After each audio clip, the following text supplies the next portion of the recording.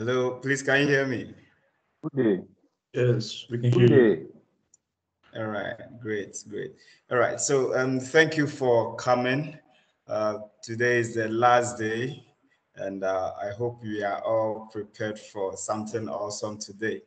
Um, I have uploaded the video for yesterday on our YouTube channel, PCB Africa. So those who missed yesterday, you can check it out maybe after. And I also make sure to make this today's recording available right after. As usual, those who were here, you saw what happened yesterday. For me, I had a lot to learn and a lot to update and think about. I'm hoping I have such an experience again today. So without wasting much time, let us welcome Mr. Daniel Beeker.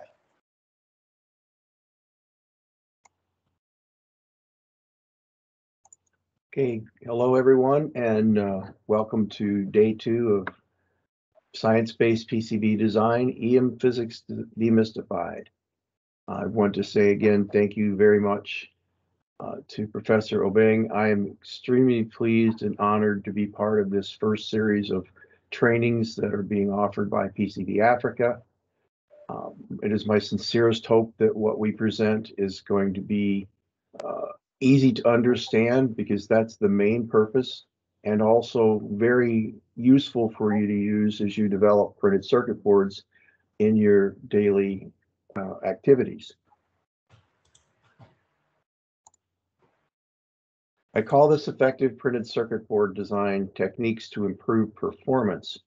The main goal is to give you methods that will allow you to take the materials you're already buying, for example, a 4-layer printed circuit board and a certain mix of components, and put them together in a way that makes them more effective without adding cost, with the ultimate goal being both signal integrity / function and to pass your EMC compliance requirements for the particular market that you're dealing with.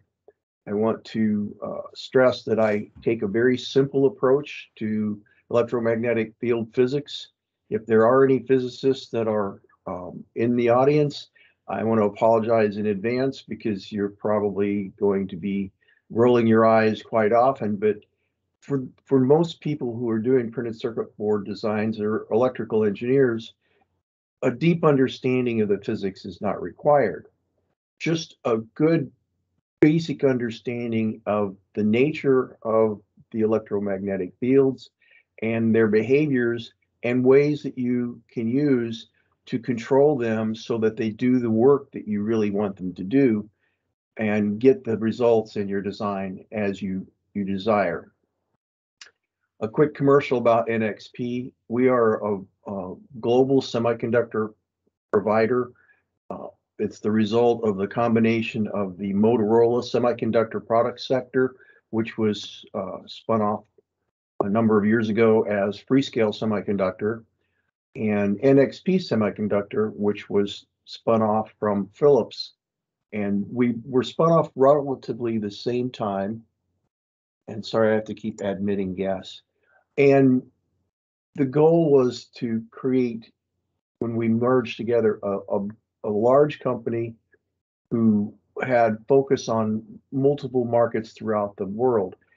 NXP was wanted to get into the automotive market, and Freescale was very strong with that. So we merged together to form a large company with, I think it's a great company. The focus is on inclusion and with diversity and care for the planet. So our stewardship, and we try to become leaders in that in the industry, and provide products and methods of developing products that are going to support keeping our world safe. So that's a little bit about NXP.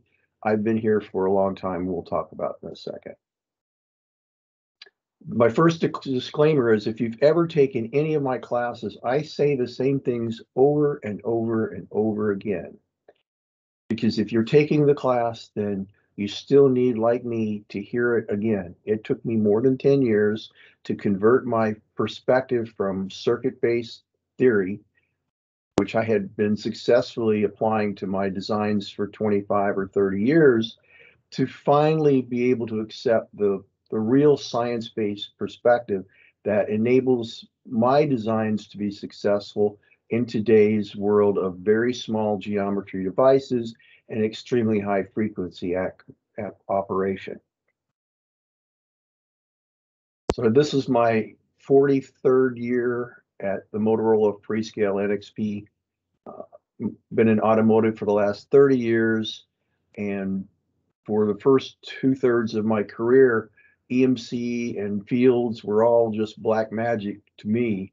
And I was fortunate enough to meet Ralph Morrison, who made it his mission to teach me field physics, and or he was going to kill me doing it. And I'm still alive. And Ralph was very successful in achieving his goal, which is to make it so that I was a very effective designer and my systems will perform the way I want them to, because I follow some very simple rules that Ralph taught me.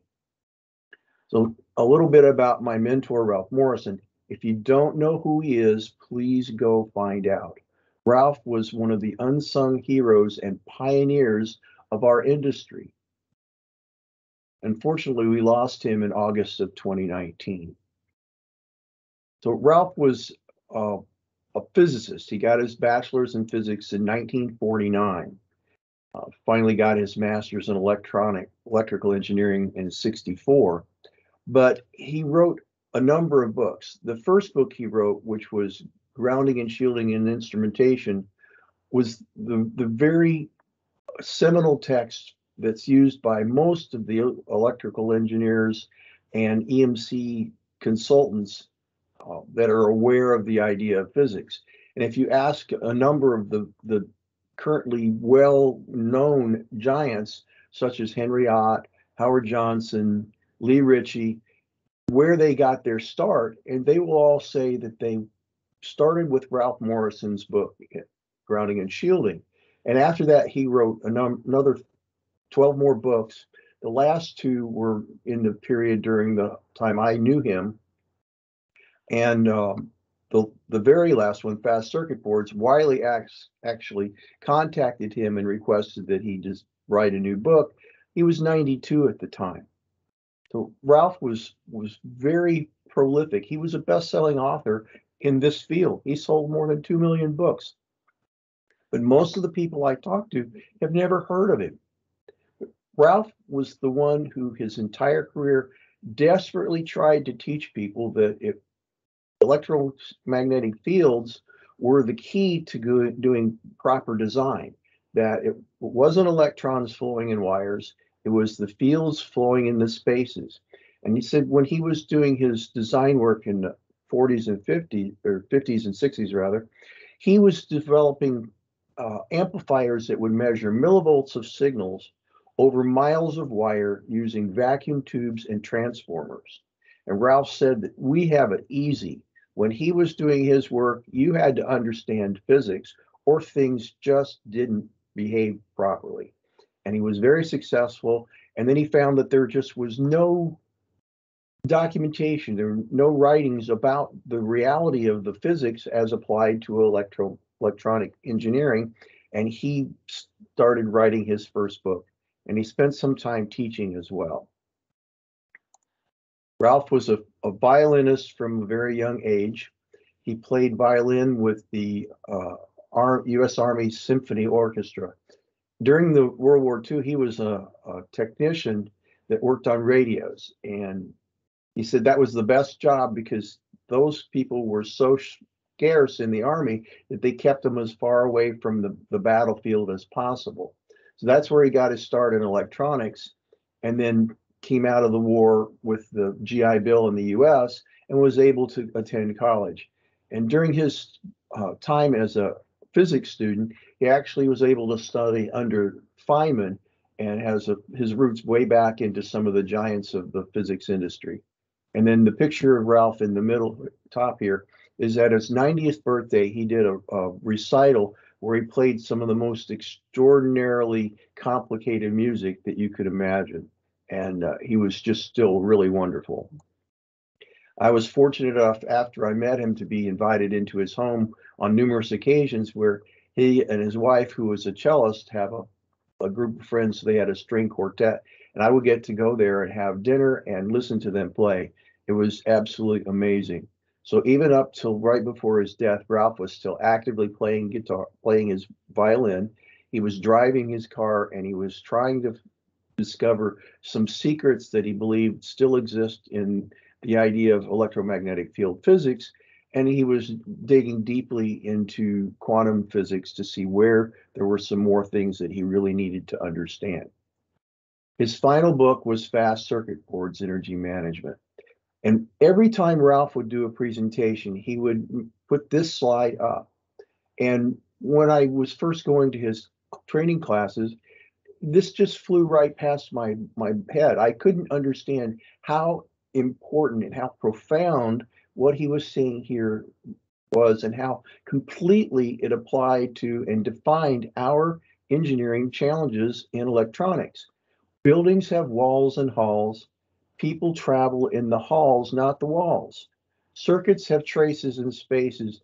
Energy and signals travel in the spaces, not the traces.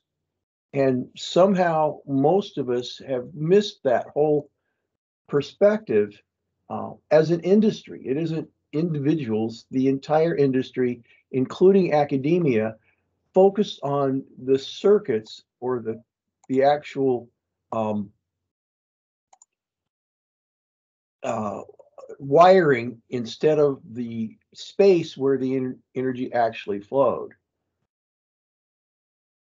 So this is really the key. And I will say space so many times that you're going to be mad at me.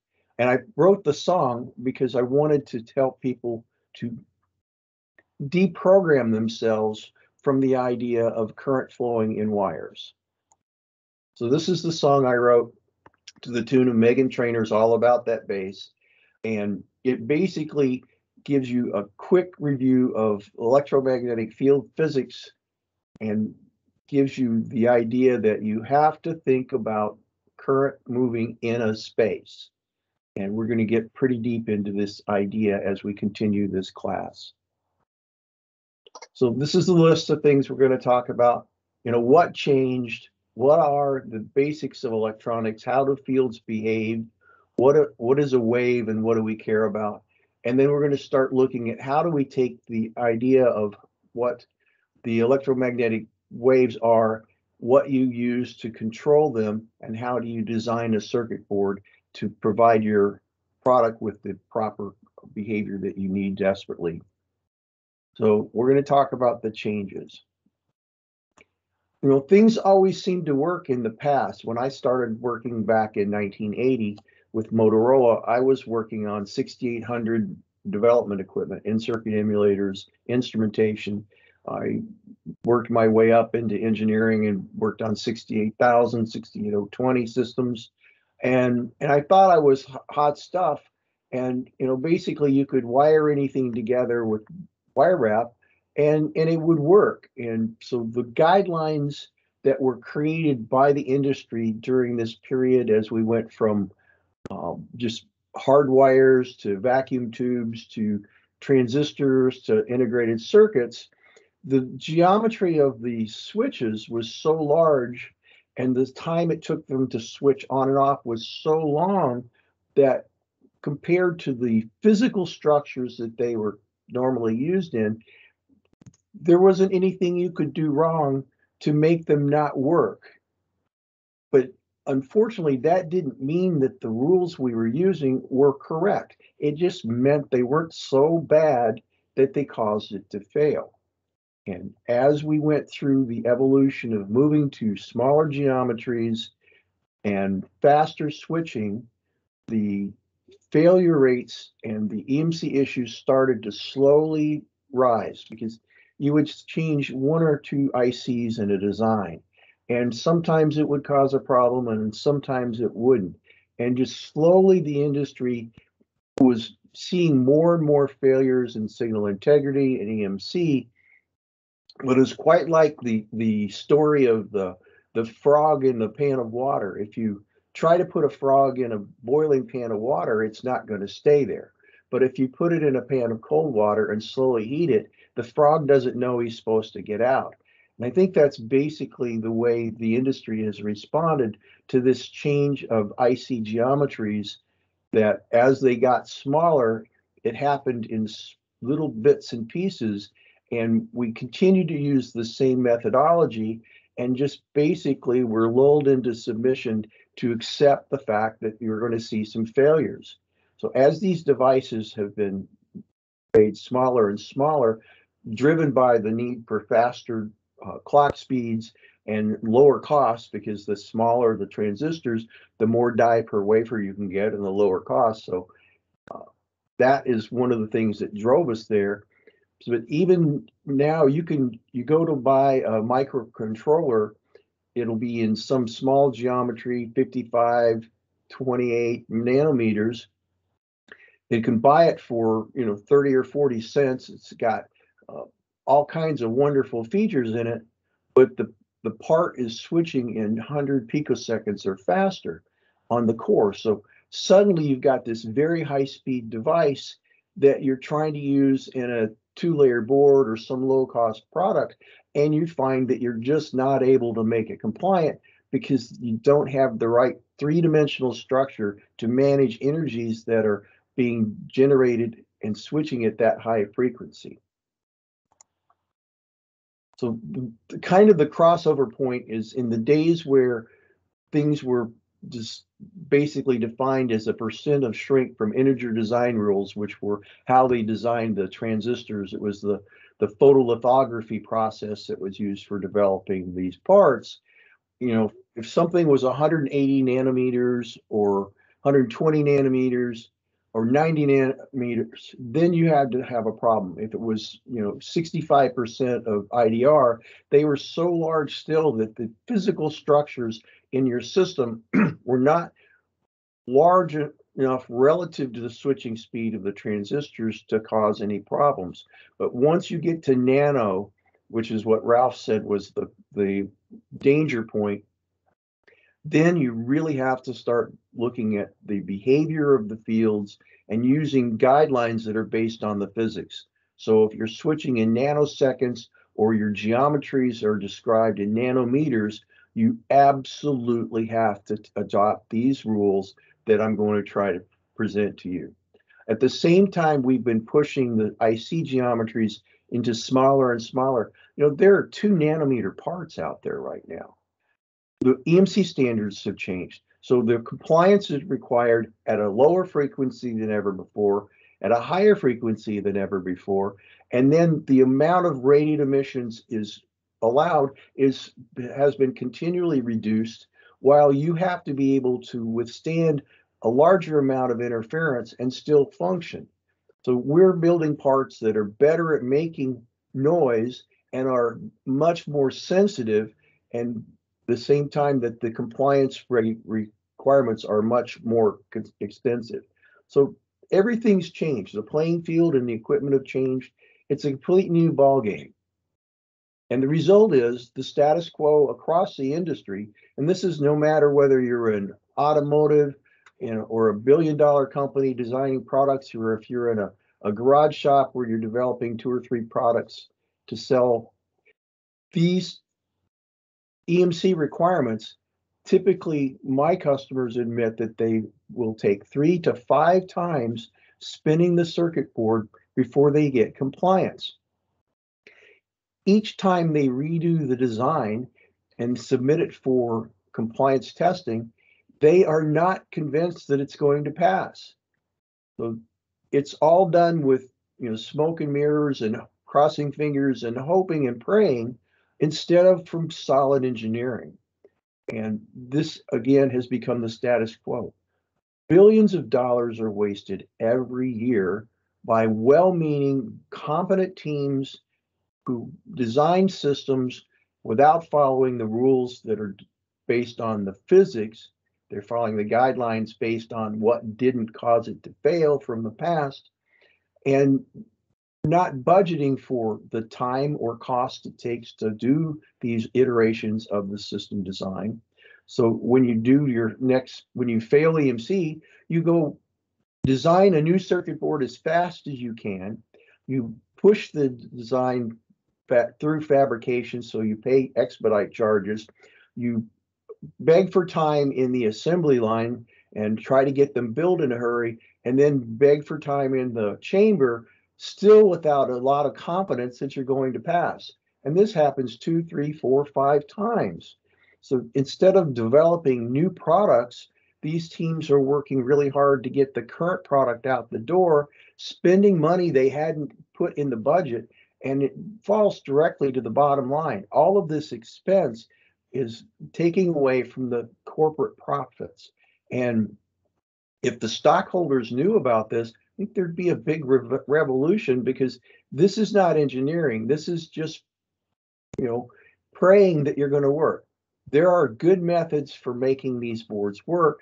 And instead of paying for multiple respins, it would be a lot more effective to pay for your engineers to go to training classes at conferences, hire industry experts to come and teach you how to do this correctly, so that you don't spend all your money and time fixing products that you should have been already shipping to your customers and working on your next generation products.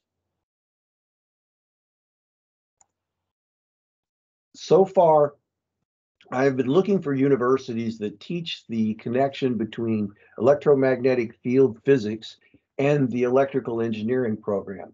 And I've only been able to identify 3 so far, and I've been teaching classes now for about 10 years. And it's pretty sad, and we'll get into a little bit of why I think this is true. But the original source of good connection between physics and electrical engineering was at the Missouri University of Science and Technology. They have a consortium that they work with companies to build and test physical structures. So they really are proving the concepts of how do you design a circuit board that's compliant both from a signal integrity and from an EMC perspective. And you'll find that most of the really good EMC consultants are graduates from this university.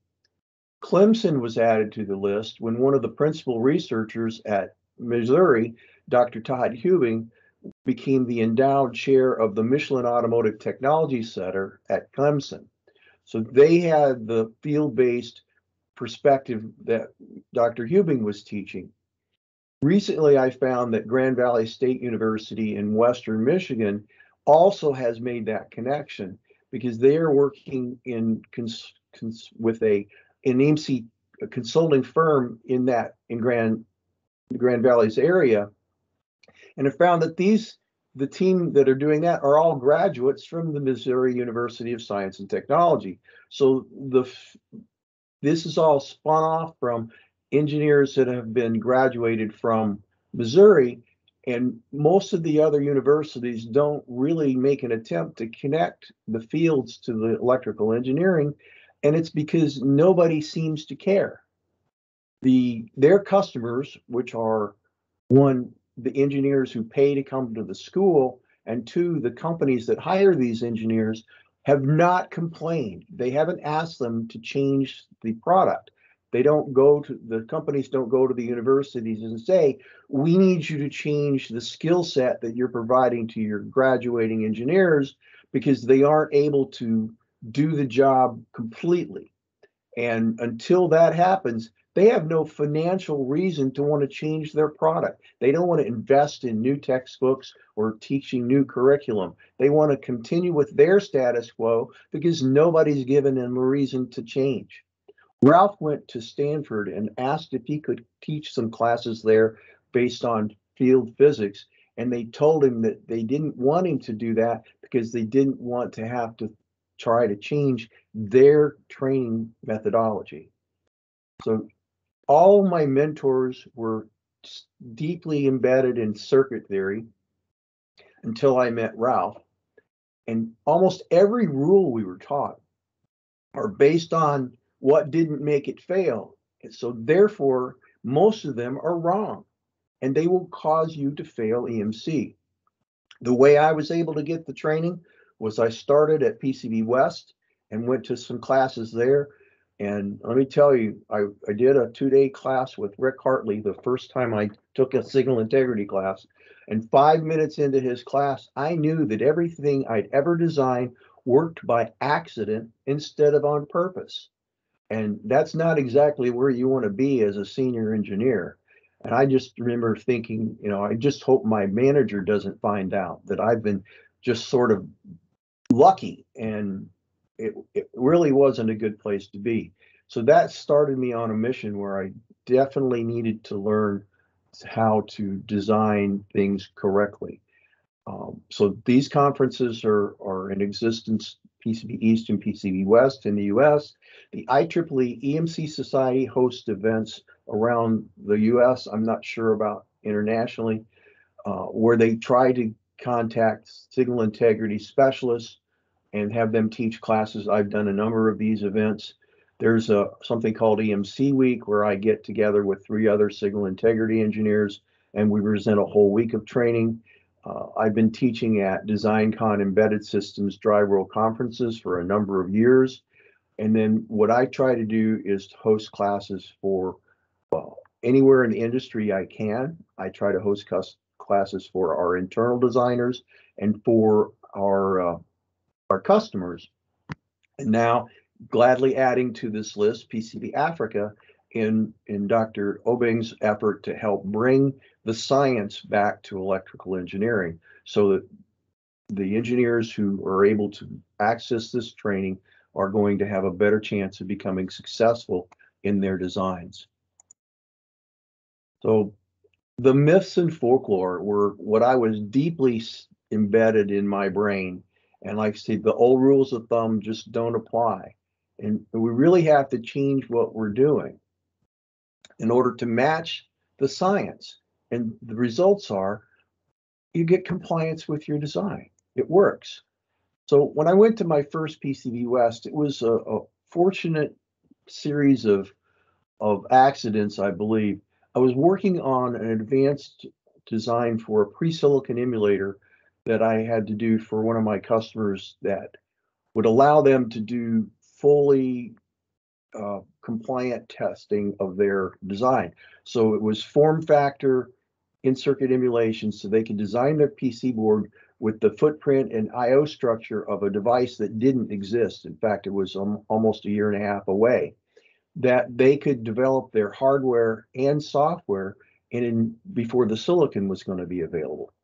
I had been a designer in the Motorola Tools group, and we had a design standard called the Motorola Active Probe Interface, which defined how connectors move signals from board to board, because we had board stacks that we used in our emulators, and it had segmented analog grounds and analog signals and digital signals.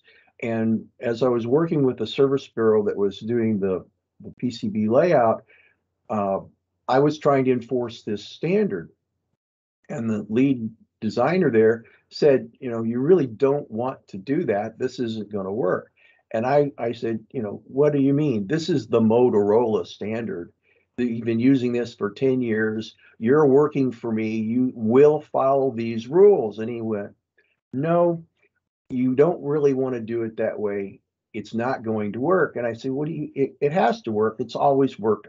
I'm a senior engineer. You need to listen to me. He said, no, you really need to do it differently. And you need to go to some signal integrity training so you won't be fighting with me. And he went, no, I don't need training. I got 25 years of experience. And he said, yes, you do. And the training's in California. And in my poor little brain, I went, I think I need training. It's in California. So I went to my manager and said, at the time, we were moving into the 90 nanometer world. And I didn't realize exactly how profound that was, but I knew that my customers were having trouble with, TTL. They couldn't pass EMC already. So if we give them something switching in a 90 nanometer IC that I knew there were just going to be more and more problems. So just a note, this guy is now a really good friend of mine, and we later found out our birthdays were the same day. We're both Scorpios, which is why he was just as stubborn as I was, teaching me that I needed to go for the training. I took the Rick Hartley 2-day signal integrity class, and that's where 5 minutes into the class, I knew that everything I did was wrong.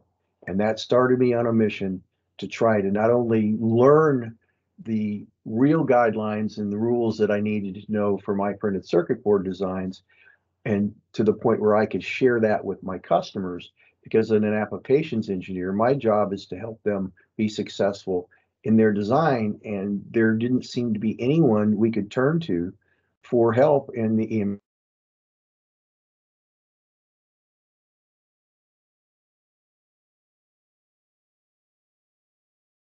critical, and there are solutions that work.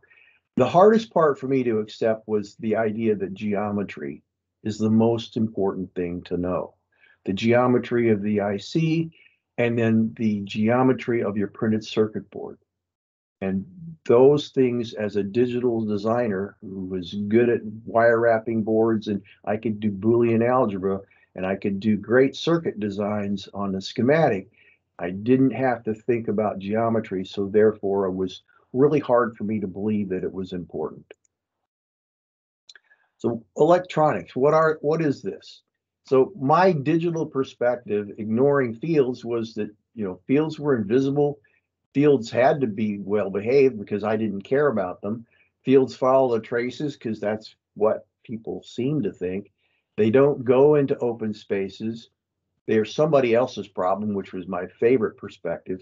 They're only important to RF and power supply designs. My friends did that, but I didn't. Or that fields were for farmers.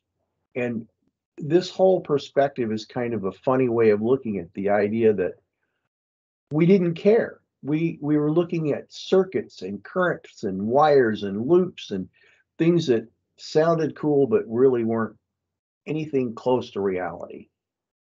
So electricity, we talk about volts and amperes or electric and magnetic fields. Volts and amperes are really simple because it's algebra. You can measure voltage with a voltmeter. You can measure current with an amp meter, and it seems to be something that's very straightforward. But what we're measuring isn't what we were taught. We aren't measuring electrical pressure with voltage.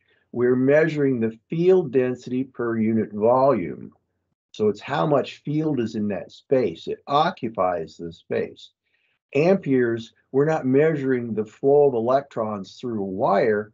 We're measuring the electromagnetic field passing through or next to a spot that we're using to measure it. That's the electric and magnetic fields. So the voltage and the current measurements were artifacts that were created by the fields either being stable or moving. So to go a little farther, if you want to measure voltage, you use a voltmeter, and you take your voltmeter with your 2 leads, you hook it up to the circuit board, and you see instantly on the meter 5 volts. So to a human, it seems instant, but in reality, it takes time, many milliseconds, for the field density in the space formed by your 2 wires to match the field density on the board. So it's not instant, it takes time for the field to move into that space and achieve equilibrium. So that's one of the missing pieces in circuit theory, is the idea of time and the amount of field that it takes to do some of the things you need to do. So to take it a little farther, you can look at changes in voltage over time with an oscilloscope. So you take your scope probe and touch it to a place on the board. You take your 3-inch long ground wire, plug it in there, and you see changes in voltage over time. Very useful to see how things are working. But it's still, you've got a little space there that has to be filled with field. So the limitation on the speed at which you can see a signal change isn't limited by the scope so much as it is the physical size of that space. So if I wanted to look at very fast signals, I always was taught use a FET probe, and I, in my naive perspective, said it works better because FETs are faster. You know, that's what's supposed to be happening. But the reality was that on a FET probe, you have a really, really short piece of copper that's your connection to ground. So you put the signal trace and the ground trace are very small. It can see faster changes in signals because the space that you have to fill is much, much smaller than with the 3-inch lead. And it's all about that time. How much time does it take to fill that space with electromagnetic field?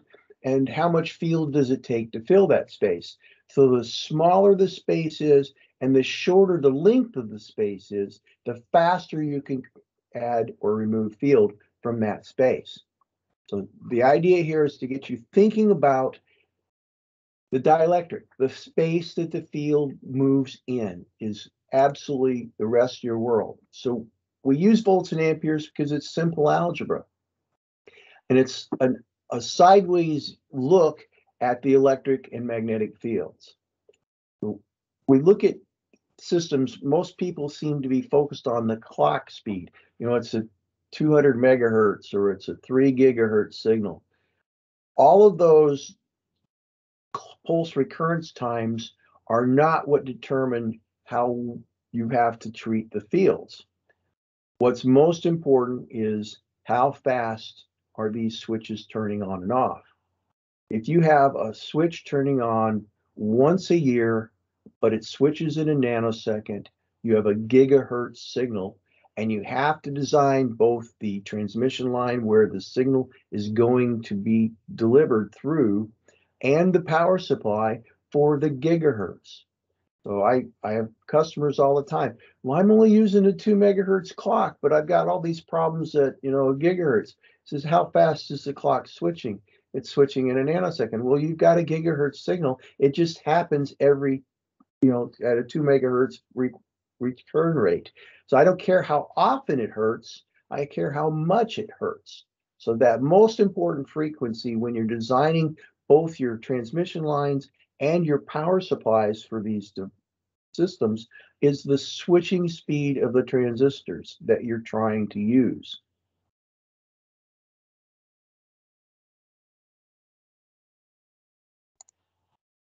Okay, I always want to put up Maxwell's equations because Maxwell and his peers, these people had such incredible leaps of faith and intuition to even be able to understand these things. They had very crude instrumentation, basically stone knives and bear skins in order to come up with these concepts.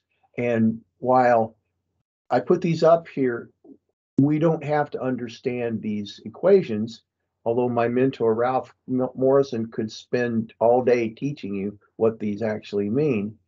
But the idea is that this was some of the foundation of our industry, and we have to take this on faith unless you want to become a physicist, which is really the fun math that everybody doesn't want to do. So the idea is that Maxwell is smart, but you don't have to understand this very deep calculus in order to be able to understand the behaviors of fields. So the most important thing to take away here, though, is that the Maxwell's equations are about the interaction between electric and magnetic fields. They're not talking about electrons or holes. It's about the fields. And that was the basis of the science. If it was all about electrons moving, how would the fields move through space? This is the thing that I felt embarrassed when I finally understood. Everybody believes in radio. I mean, radio works. We have radios, we have televisions, we have cell phones. All this is electromagnetic field. For some reason, when we use that same energy on a printed circuit board, because it is still electromagnetic field energy, that it suddenly became electrons moving in wires. And we didn't seem to have a problem with that. All our lives, we were always shown in our experience that electromagnetic fields could and do move through space.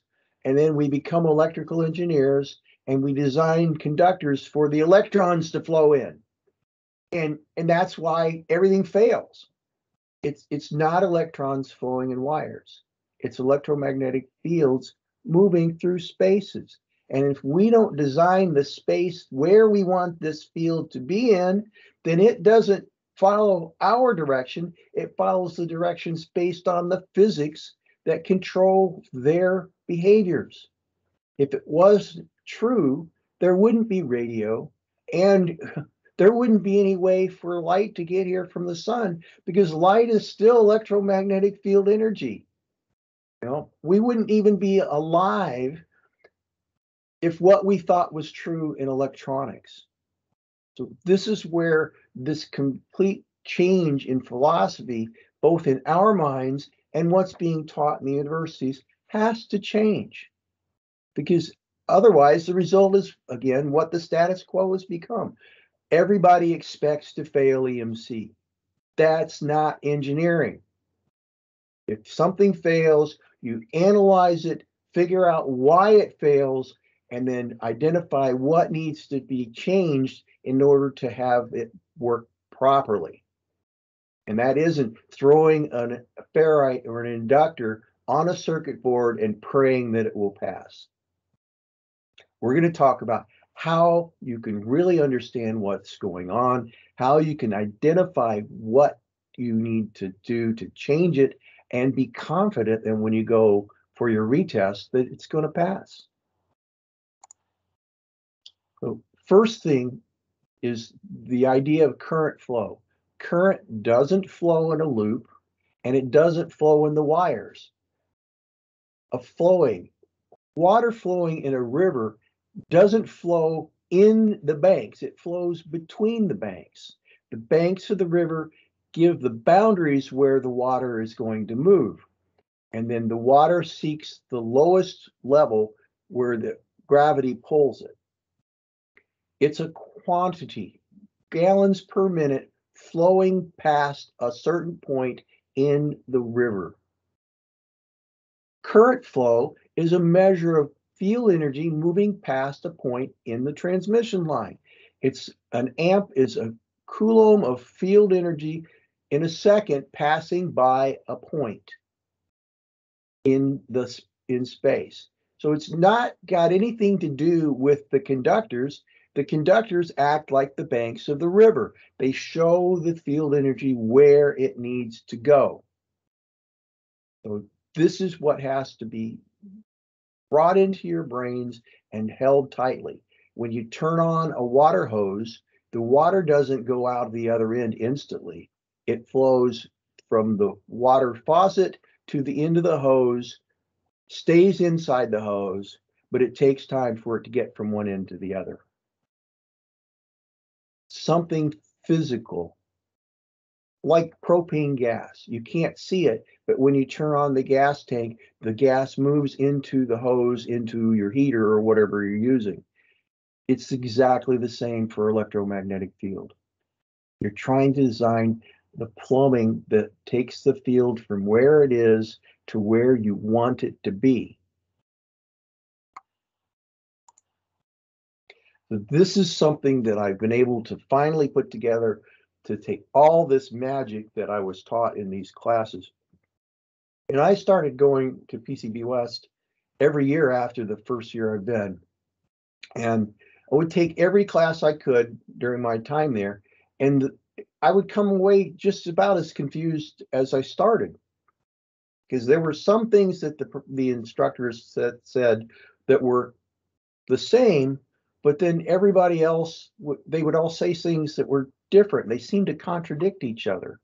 And that made it really hard to figure out which were the facts and which were the lore based on the individual's experience. And everybody was, really trying to teach things that they felt was be useful, but depending on when they were active in the industry, they had experience that was based on different geometries of ICs. So typically, the older the instructor was, the farther back in time his experience was related to the geometry of the switches. So some of the things they would say would be correct, but a lot of the things were things that worked for them, but were not correct. They were just weren't so bad that they caused failures. So finally, I was able to distill this from all the stuff that I was learning from PCB West and other conferences that I've attended, and Ralph's patient 15 years of beating on my brain with field physics. So it's these simple concepts. There's three rules of three. To contain field, you only need two conductors and a space. So three things. And if you have charge in this space, what has happened is that one of these conductors has been depleted of electrons and achieves a positive charge, and the other conductor has had the electrons from the other conductor put into it, so it has a negative charge. So that depletion field has created an electromagnetic field in this space. And while it's contained, there's no new conductors connected, then this field will stay carefully and quietly in this space because there's no reason to change this displacement of electrons. And it's not a whole lot, it's just a few electrons. So the energy still is all represented by the field. You only get three components in your system design. You get conductors, spaces, and a switch. That's it. There isn't anything else. The most complicated microprocessor is just a billions of switches. Those switches perform one function: to add or remove spaces where the field is allowed to move to or stop moving to. You turn the switches on, it moves. And so as this switch closes, it will allow the field stored on the left side to start moving into the space to the right. And then finally, you can only do three things with field energy. You can store it, you can move it, or you can convert it to kinetic energy.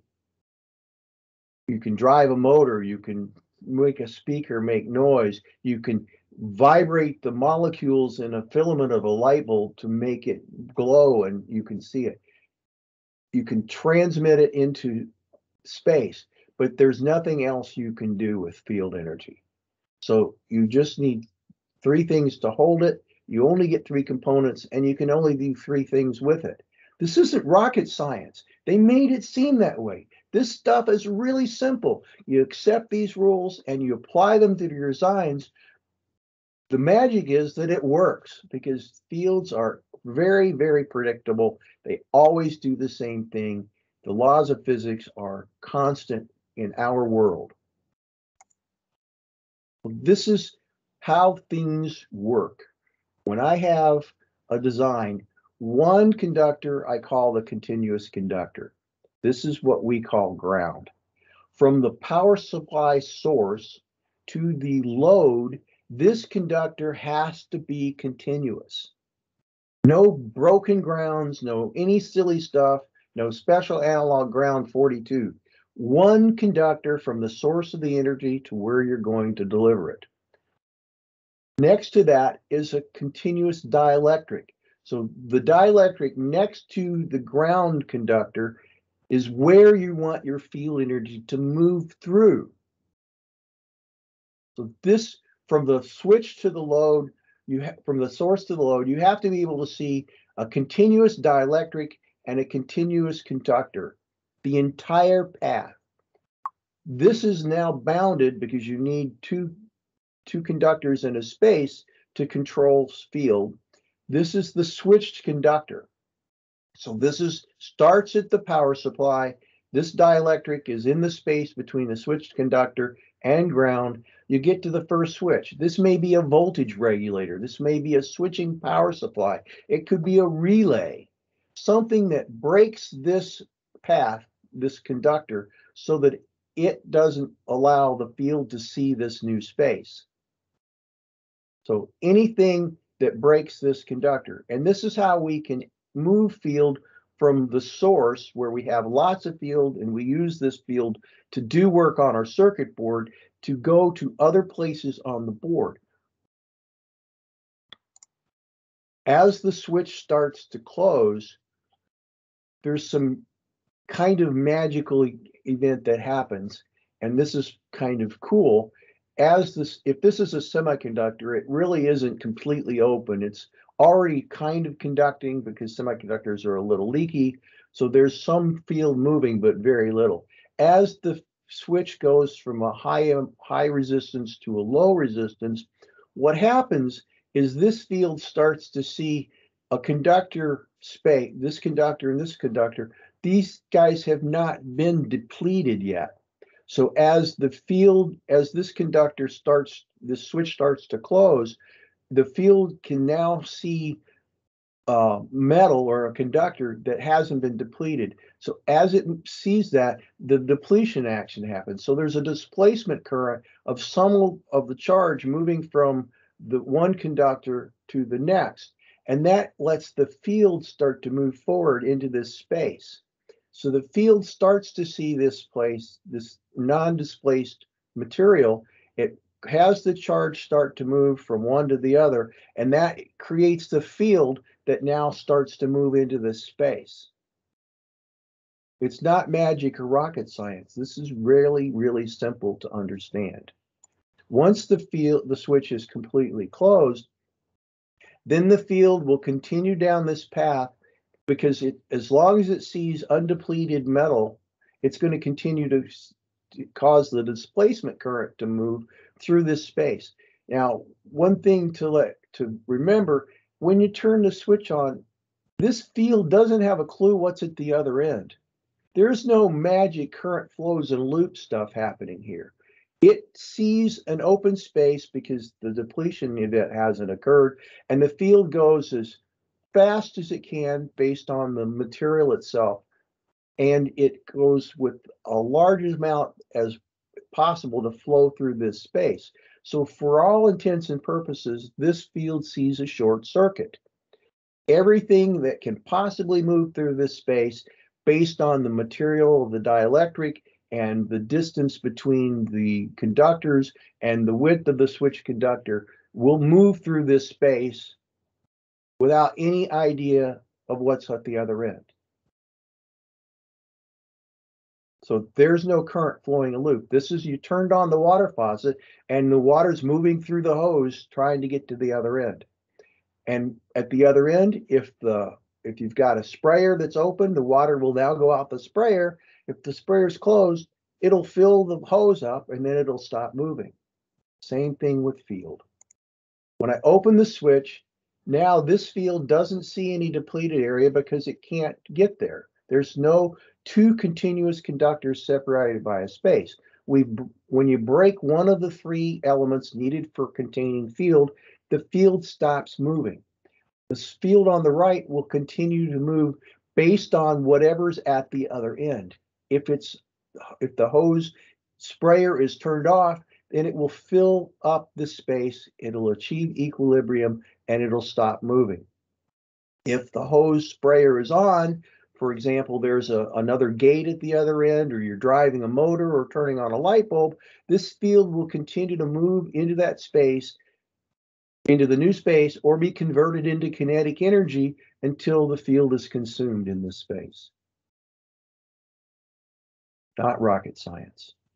But you got to remember that you have two things that are already defined in your design, and you can never break these two apart, the continuous conductor and the continuous dielectric. The only thing you have to worry about is how do I design the switched conductor so that it bounds the continuous dielectric properly, so that I know where the field is going to move from where it starts at to where I want it to go to do work on my board. So we were not really specifically taught that we develop products that generate, control, and consume electromagnetic field energy. You know, it's not electrons moving in wires. It's not current flowing in a loop. It's the wires that carry the energy. No, fields are everything. Switches add new spaces. and the moving field carries the energy.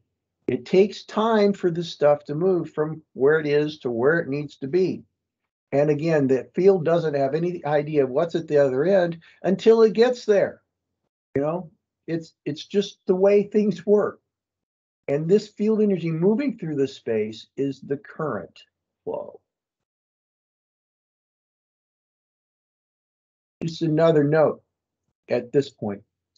If there's something here, you know, there is some charge flowing in a loop that as the field's moving, there is the movement of negative charge from conductor to conductor. So there is this charge flow that people think of as current flow, but it doesn't carry the energy. The energy's in the field.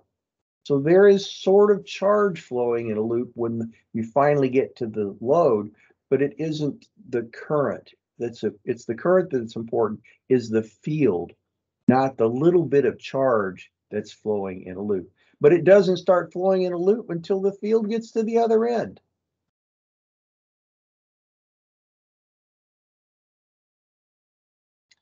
So again, this isn't what I was taught. It's not what I practiced for most of my career, and it's not what you see in a lot of publications. There are books you can buy that tell you about current flow and current loops, and you know, follow those, and you know what's going to happen. Like I said in the song, if your results are going to be that you're going to fail EMC. So we haven't been taught and need to start thinking about the idea of fields in space. So again, that's why I wrote the song, was to create an earworm so that you can start thinking about fields. My goal is that you wake up in the middle of the night screaming, it's all about the space, because I do sometimes. So fields do the work. Again, current flow is a measure of the field moving in the space between the conductors that bound them. What does happen, though, is the fields interact with the molecules of the conductors. So the outer layers of the crystal lattice of the copper or whatever metal you're using as a boundary layer, even though some of the electrons might be moving, the charge displacement, but the electric field bullies these molecules around in the conductor and causes them to vibrate. So some of the electromagnetic field energy is converted to kinetic energy or heat. And that's the whole idea of voltage drop caused by this resistance. Resistance is a function of how much of the field energy is converted into heat. So if you are using a resistor to drop a voltage, for example, if you've got 5 volts on one side of the resistor and you have a resistor that's sized so that you have 3 volts on the other side, it doesn't magically change the field density. 2 volts of that energy are being converted into heat, interacting with the material in the resistor. So when we design a circuit board, the goal is to reduce the amount of interaction between the conductor and the field as it moves through that space. And that's done by making sure that the impedance of the transmission line matches the rate of flow that you need for this energy. So if I need, you know, an amp of current to flow through a transmission line, I need to make sure that the impedance, which is a function of the width of the copper trace and the thickness and dielectric material, can go through it. You know, if I need an amp, but it's only a 50 ohm transmission line, it's going to take a long time to move that current through there. But because I'm running multiple wave cycles through there, what happens is I'm losing a lot of this energy, the voltage drop, because I'm having so much of it interact with the molecules of the conductor, and it's being converted to heat. So in our past, you know, I need an amp out of this, so I'm going to use 2-ounce copper. Well, 2-ounce copper just means it can take more abuse by being heated before the trace curls up off the top of the board. When you add more copper, you haven't increased the capacity of that transmission line. It can't carry any more energy just because you made it thicker, any more than you can take a 1-inch pipe made out of rubber and then replace it with a 1-inch pipe made out of steel. You still can't get any more water through it, even though you made the walls stronger and thicker. It's all determined by the geometry of the space. So I never use high weight copper unless I need it for mechanical reasons, for thermal dissipation. That's mechanical energy. I want to take the kinetic energy that's resulted from a switch heating up and give it another mechanical structure to be connected to so that it can take that heat and diffuse it. But it has nothing to do with managing the electromagnetic field. I don't use heavy copper. It's a waste of money, and it makes it more difficult to fabricate your printed circuit boards. You need to increase the current carrying capacity. You don't make the vias bigger, and you don't make the copper thicker. You add or correct the volume of the space in order to match the requirements of the energy flow. So the other thing that happens is it interacts with the molecules of the dielectric too. So there's some of this energy is being converted into heat as well in the dielectric. So unless they're in a vacuum, some of the energy is going to be lost as it moves from the driver to the receiver based on the characteristics of that transmission line. The amount of surface area that you're presenting for the conductors and the properties and thickness of the dielectric that you're using to allow the field to move through. The other thing that we are always taught with the wrong perspective is the electromagnetic field energy moves slower in FR4. Electromagnetic field energy always moves at the speed of light. In space, it moves at the speed of light because there's very, very few molecules in there. Field energy doesn't go through molecules, it has to go around them. So in space, there are very few molecules, so it doesn't get slowed down, relatively speaking, because it can go pretty much in a straight line. As it enters the atmosphere, it seems to slow down, but it's because it has a higher molecular density and the field has to go on a longer path. It has to go around each of the molecules in the air. Once you get into a printed circuit board, the molecular density is even greater, so it has to go around even more. So the path it takes is longer and longer and longer. So it seems like it is moving slower, but it's because it has a longer travel distance. So again, this is not mystery and magic. It always behaves the same. And then just another note, the crystal lattice of the conductor works because the fields can't go between the molecules in the metal conductors. It can go through dielectrics because their molecular structure and they're not a crystal lattice like you have in metals. So the fields can't go through metals. They only interact with the outer few layers of the molecules in that crystal. So how do fields behave? This is a great slide from Ralph that I use all the time. So in this case, we've got the two conductors in a space, the three elements for storing charge. So we've got a metal sphere that's completely closed. Inside is a conductor, and if there's charge in here, it would be between the outer surface of the inner conductor and the inner surface of the outer conductor. The field is in that space between the conductors. On the outside of this, because there are no holes, because you have to have a space for field to move, none of this charge can escape. So there's no charge outside the sphere as a result of the charge that's inside the space.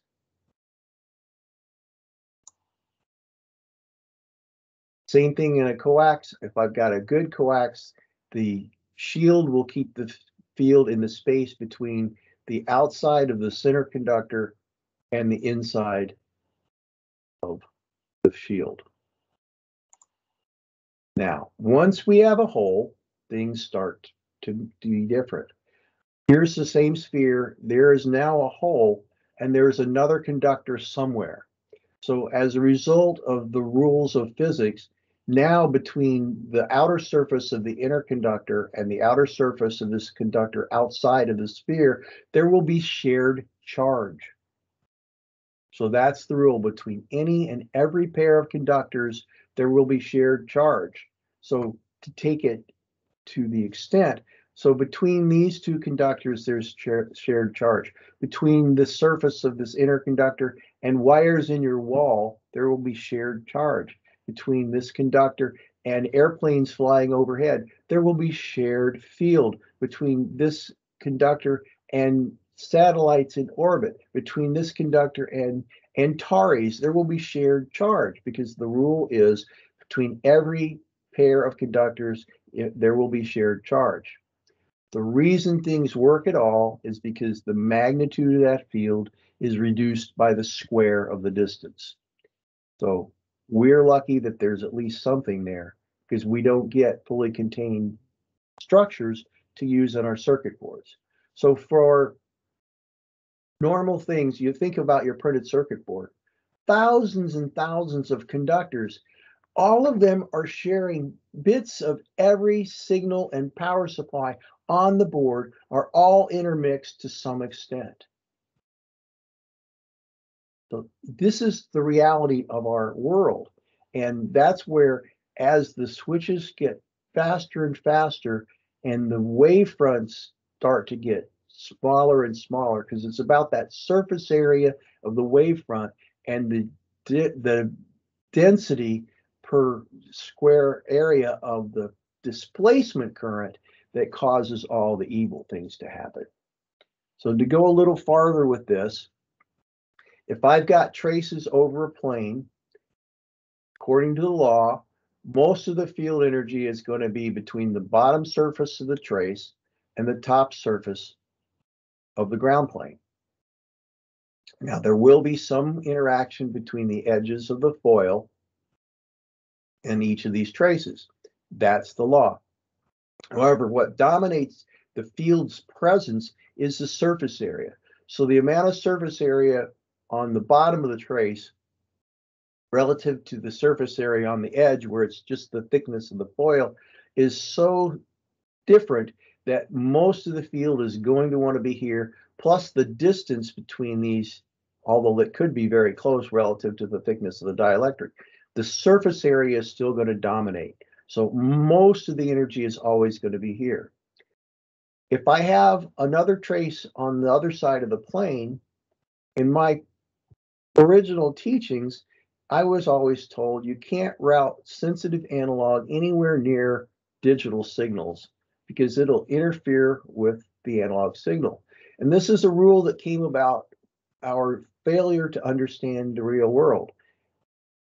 If there's not a hole, remember, you have to have a hole for the field to go through and another conductor to give that path for the field to move through, it doesn't magically appear on the other side of this through this copper.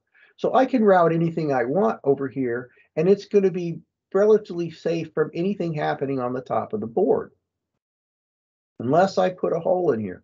We had problems and came up with these rules because we didn't give the signals their own space.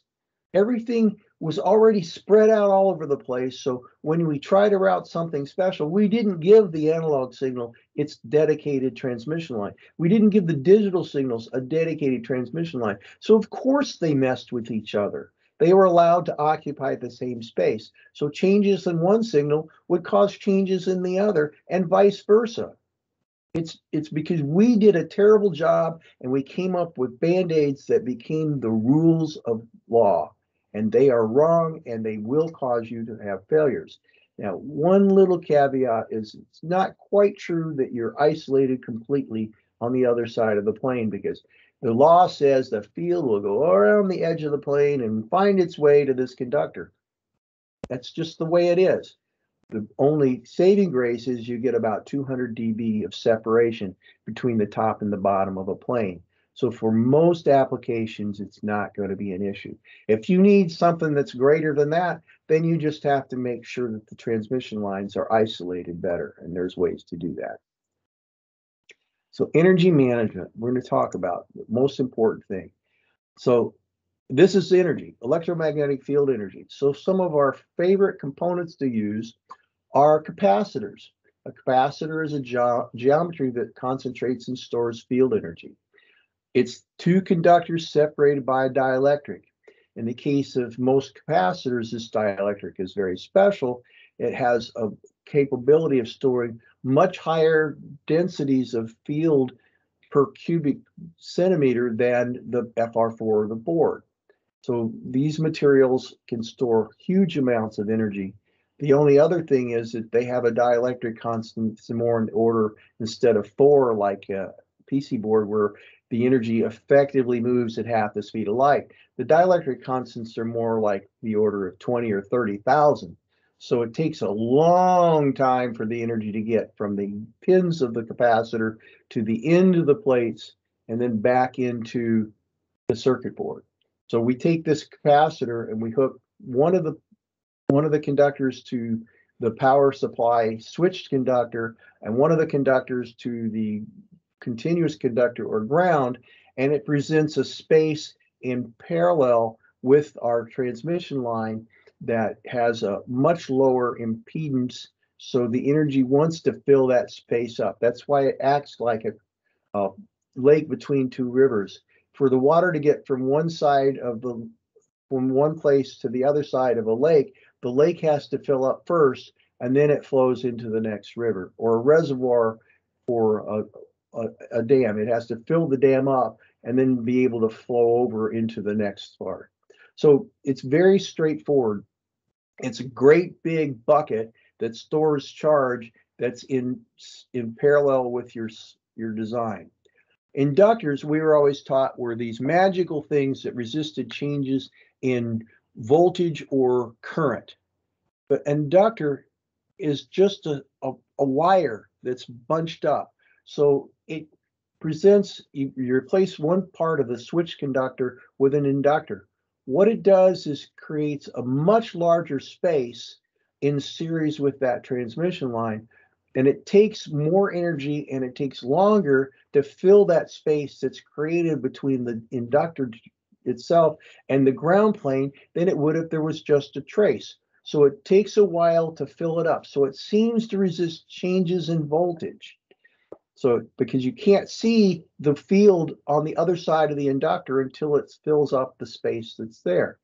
And then when you stop sourcing energy to that space and there's a load on it, there's a lot of energy stored in that space. So now it tends to continue to flow energy into that space. So it seems to resist changes in current, but it's not magic. It just creates a larger space that takes time for the energy to flow through. So I think of them more as wire stretchers. It adds travel time to the waves, and because it's a structure that is defining, two conductors separated by a space is a way to store energy. So that's how they behave. There's no magic here. It's very straightforward. They follow the simplest laws of physics that we're talking about. So why does the energy follow the conductors? It's the same reason that water flows downstream. So you have one point where the water is higher, so it has more potential energy than the other end. The stream bed gives a way to connect the top, the high point to the low point, and gravity pulls the water down.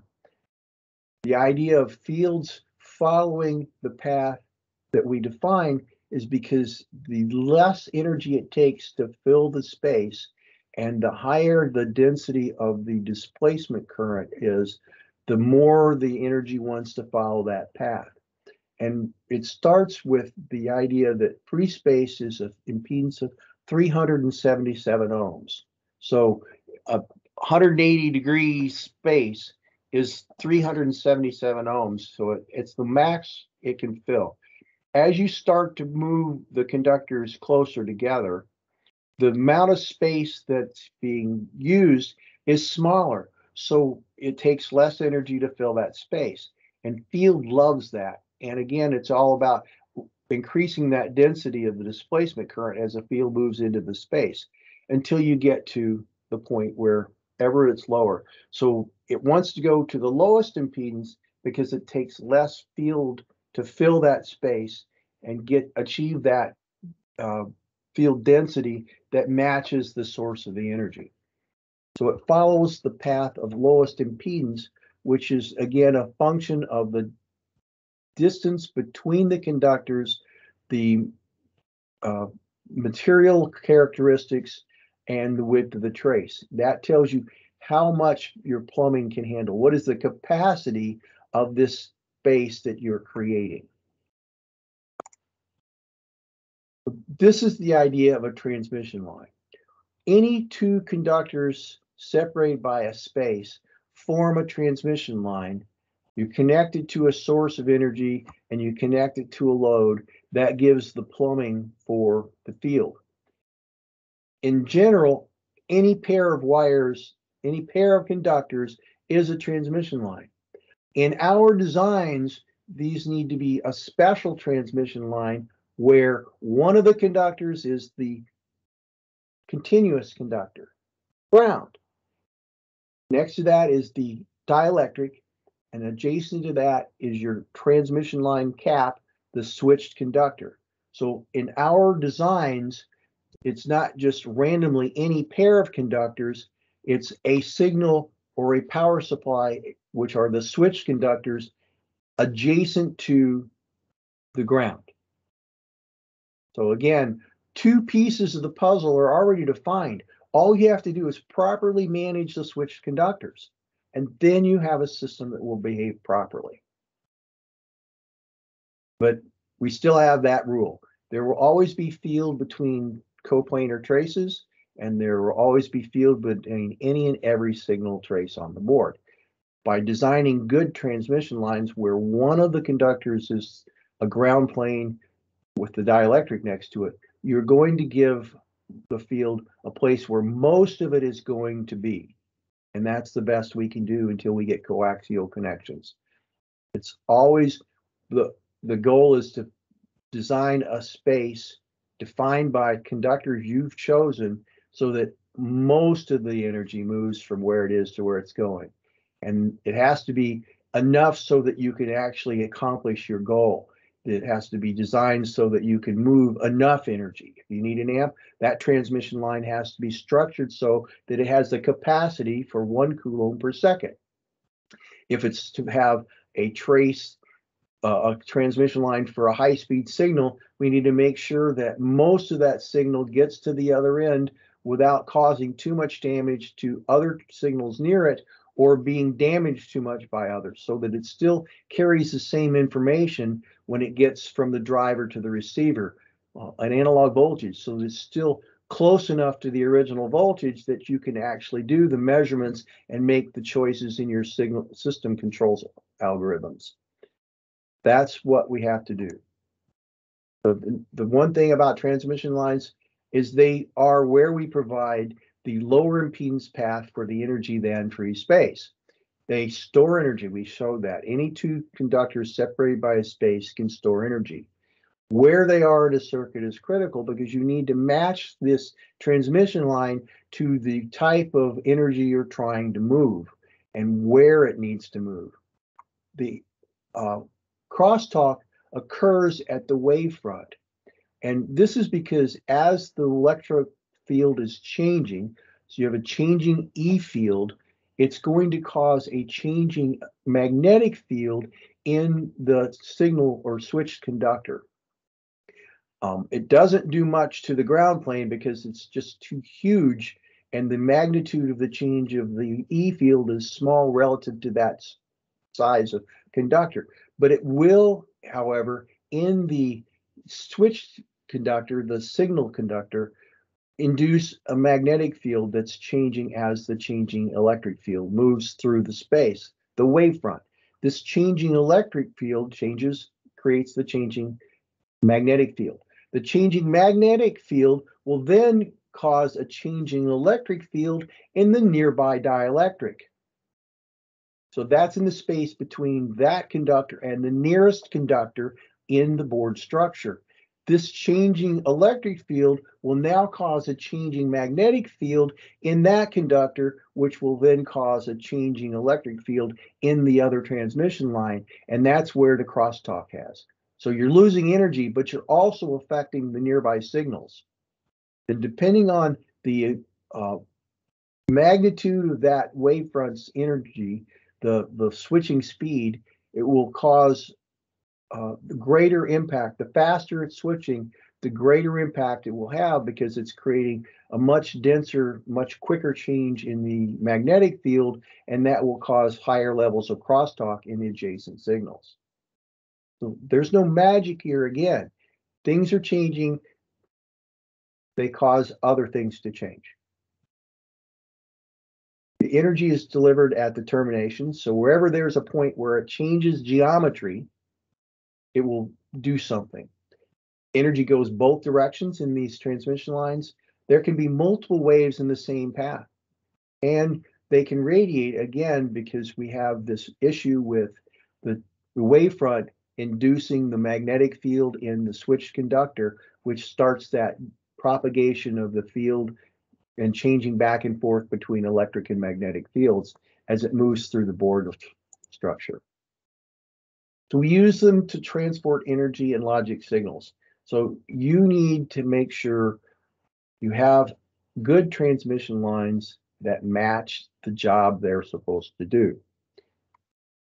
So if you have to worry about crosstalk, you get the beauty of the square of the distance. If things are critical, they're switching very fast, and you have to worry about making sure that you reduce the amount of crosstalk, you make them farther apart. If it's twice as far apart, you'd get 1/4 the energy between the two signals, because it takes that much more energy to fill the space.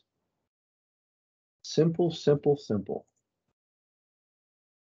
So every circuit is really transmission lines. So again, the switched conductor has to be next to the continuous conductor or ground. And then as the energy moves through the space, whenever the geometry of the transmission line changes, it will cause a reflection, because the energy will see a different space. If that space is a lower impedance, then you will have a drop in voltage, and it will create a negative reflection. If the energy is finding a change to a higher impedance, it will now reflect a positive wave, and it will behave according to that. And all this takes time for it to move from place to place, just like water moving through your hoses or your pipes in your house. So we're going to get into the waves now. Power supply transmission line properties. Okay, fundamental to every system, the most critical net on every design is the power supply. Not clocks, not oscillators, the power supply. If you don't have a solid power supply design, then it will cause problems with all of your signals. Most of the EMC issues that I work on are tracked directly back to poor power supply design. The issues are not caused by the outputs of the IOs, they're caused by the depletion waves that are being created when you turn on a switch. The depletion wave is the drop in voltage adjacent to the switch that goes back upstream to the power supply to find energy. And if those depletion waves are not fed properly quickly enough, then that's where you get the problems with radiated emissions. Energy comes from sources, and it's all based on how far away they are from the switch, which is in turn the time it takes to go there and come back with the energy. So it starts with on-die capacitance. Then there's some energy stored in the package itself. Then the first thing you have any control over will be the local decoupling capacitors. And then finally off into the power supply. And like I say, it takes time for this energy to move. And this is basically the idea. It's about 6 inches per nanosecond on a printed circuit board. And all this energy moves in waves from the first time the switch is turned on, because it doesn't, it hasn't filled the space yet.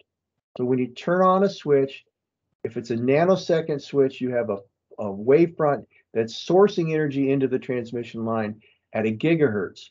The same thing happens because the source of energy to the transistor is not the same impedance as the output. So you have a drop in voltage that's at a nanosecond or a gigahertz. So the sourcing wave goes one way, the depletion wave goes the other way until, and this, they travel until they find a change in geometry. So the signal goes down the transmission line until it hits the other end. The depletion wave does the same thing. It goes upstream until it finds a change in geometry. And we hope that that's a point where it can get more energy and reflect back and give you power to your system. So this is a thought experiment that Ralph uses in his teaching. So if I've got a simple circuit with a 50 ohm transmission line, a 5 ohm load, and a 5 volt source, this 50 ohm transmission line is capable at 5 volts to deliver 1/10 of an ampere. So how do I get a full amp through that space? Even if it's only maybe I should say a coulomb through this space. Even if the line is a 1/16 of an inch, it takes 10 picoseconds for the wave to go there, 10 picoseconds for it to come back. So 20 picosecond round trip. And it takes 30 round trips to deliver enough energy to finally deliver a full coulomb at the end of the transmission line. So 600 picoseconds to move a coulomb through a 1/16 of an inch. And that's because the plumbing is important. So this is what it looks like in the simple circuit here. And what happens when you look at the change in voltage or field density is the first step is here. The height of the step is determined by the impedance or the capacity of the transmission line. The length of the step is the round trip between the source and the load. So the first first wave is giving you this much energy. The second is going to give you not quite twice as much because some of the energy is being consumed by the load, converted to kinetic energy. And then the next will add another just under 33%. And this will continue until you finally get to the voltage matched at the other end. So this is a series of steps. And it's, again, based on the geometry, the physical distance between the supply and the load and the capacity of the transmission line. And this is how everything works. Capacitors. A capacitor isn't a curve like you see in the data sheets. The capacitor has open-ended plates. So it takes a finite amount of time for the wave to get to the end of the plates and reflect back. And it does this until it stores enough energy to match the energy on the outside world. And that's where you get the flow of energy. So if I hit the capacitor with a depletion wave, it's going to unwrap the same way. We're going to pull a little bit of energy out each time, and it will supply energy to the load. So the 1/16 of an inch, it's everywhere. Trace to a capacitor, wire bonds, lead frame, traces to vias.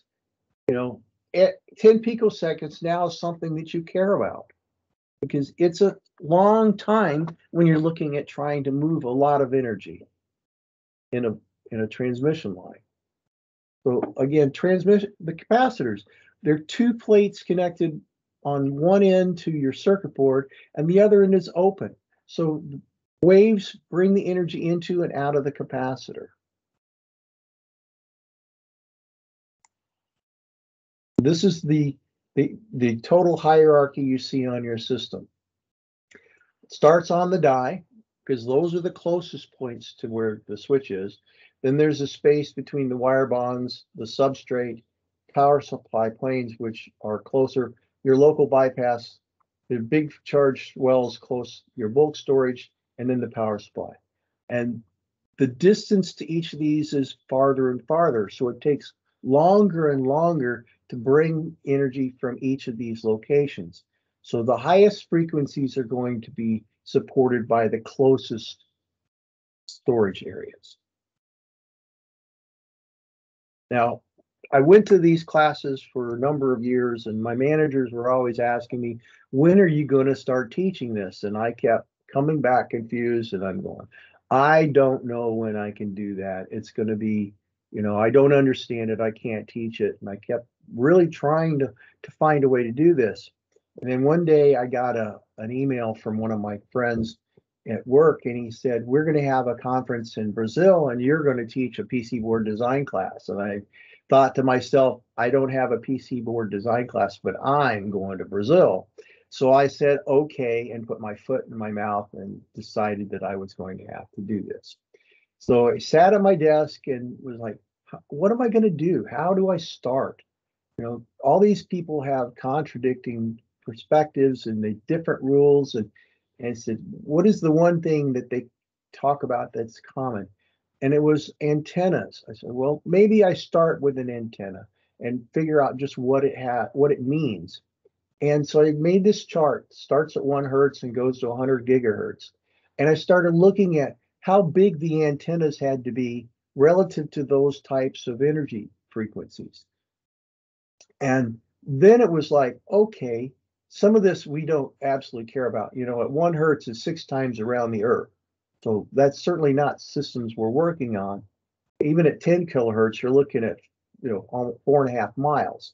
So where does it start to matter, and when do antennas affect a electrical system? So I took a look at what this means. Quarter wavelength is, an analog wave is where the voltage is at maximum, so the change in voltage is down to 0, but I've got the highest field density possible. And when you look at what that does as far as filling a space, if I've got a dipole antenna that's a quarter wavelength long, I start sourcing the energy from a 50 ohm source. As it moves into the space between the elements, the two conductors, it will gradually see an increasing impedance, but it will continue to fill this space because the energy flows until it sees something to make it stop. When it gets to the end of the quarter wavelength antenna, the maximum amount of field possible is being presented to this space. So it doesn't know it's supposed to stop. It will continue to move. So at that point, I'm now presenting energy as it moves from 376.9999999 ohms into 377 ohms, and the field will now propagate into this space. So that's where a quarter wavelength makes sense, and it's important to understand. So when I extracted the parts of this chart that were appropriate to the world that I was familiar with, this is when all the light bulbs started to turn on. When I moved to Detroit in 1987, all the customers were being migrated from the HMOS devices to HCMOS. And all the modules were failing EMC. So, I'm out there sitting next to the customer at the chamber. We're cutting traces and adding ferrites and sticking capacitors on and hoping things would work and just totally in the dark. And like I say, we even would hire external consultants who would charge a bunch of money. They would spend a month looking at things and give us a list of ferrites and inductors they thought might make a difference with no guarantees. So we're adding a lot of cost. They had absolutely no idea what they were doing because they never looked at the fundamental issues at hand. So when I moved to Detroit in 87, we were going from HMOS to HCMOS. This chart made it all clear. At HMOS geometries, it's switching the rise time distance, or how long it takes to go from 0 to 1, was 100 nanoseconds or 100 feet. So a quarter wavelength was 24.5 feet. So if you didn't have a piece of conductor that was this long, you weren't having any problems. So unless you're working on a tractor trailer, a bus, a train, a ship, you never had anything long enough to be a radiating antenna. Then when we moved to HCMOS, it was an order of magnitude change in the switching speed. So this is all ratiometric. This is why it's so beautiful and so simple. It went from 24.5 feet to less than 3 feet. Guess what's hooked to every automotive module? A wiring harness that's at least 3 feet long. So we gave them a radio transmitter, they hooked it up to an antenna, and nobody could figure out what was wrong. This is, again, we weren't taught about the connection between electromagnetic field science and electronic systems. And as we go through here in the IDR HCMOS, switching in a nanosecond, 3 inches is a radiating antenna. So your board is covered with hundreds of radiating antennas because there's lots of signals that are switching in a nanosecond. When you start to get into smaller geometries, you're looking at a lead frame and wire bond being fast long enough to be a radiating antenna. So you put a 65 nanometer part in a quad flat pack and hook an antenna array to it. So unless you're very careful with how you manage these conductors and the transmission lines, you are going to be faced with many, many sources of radiated emissions. At these smaller geometries, half a via is enough. Structures on the die are large enough to be radiating antennas. At 2 nanometers, you got to worry about the metallization layer and how well that's managed. Because all of these things are ways that energy can be delivered to the outside world. So unless you were working on something that was giant, the ICs and transistors were switching so slowly that the antennas were huge. And so all these design guidelines were formed basically in this little place in here. We kind of found a place where the rules were not so bad it made it fail all the time. Therefore, they must be good. And so that's what caused us to have so much problems. So since the TTL days, it's been a 4-order magnitude change in the switching speeds of the ICs that we're using. So Ralph was always big on describing orders of magnitude. So this is because I'm automotive centric, I built this little picture. At the 0 order, we have a vehicle that goes 6 miles an hour. 1 order magnitude change means 60 miles an hour. This is a fundamentally different solution than the buggy because the buggy won't go 60 miles an hour unless you put it on the back of a truck or throw it off of a cliff. 2 orders is now 600 miles an hour. It's a jet airplane, and you're, again, with a fundamentally different solution. 3 orders of magnitude, 6,000 miles an hour, you're in a rocket ship. 4 orders of magnitude at 60,000 miles an hour, and you're in an alien spaceship. Only in electronics would we try to make the buggy go fast. We made all of these changes in our geometries over the past 20 years and didn't change the design guidelines, and the results were a gradual acceptance of failure in EMC that is rampant throughout the industry. It's not unique to any one company. It's not unique to any one engineer.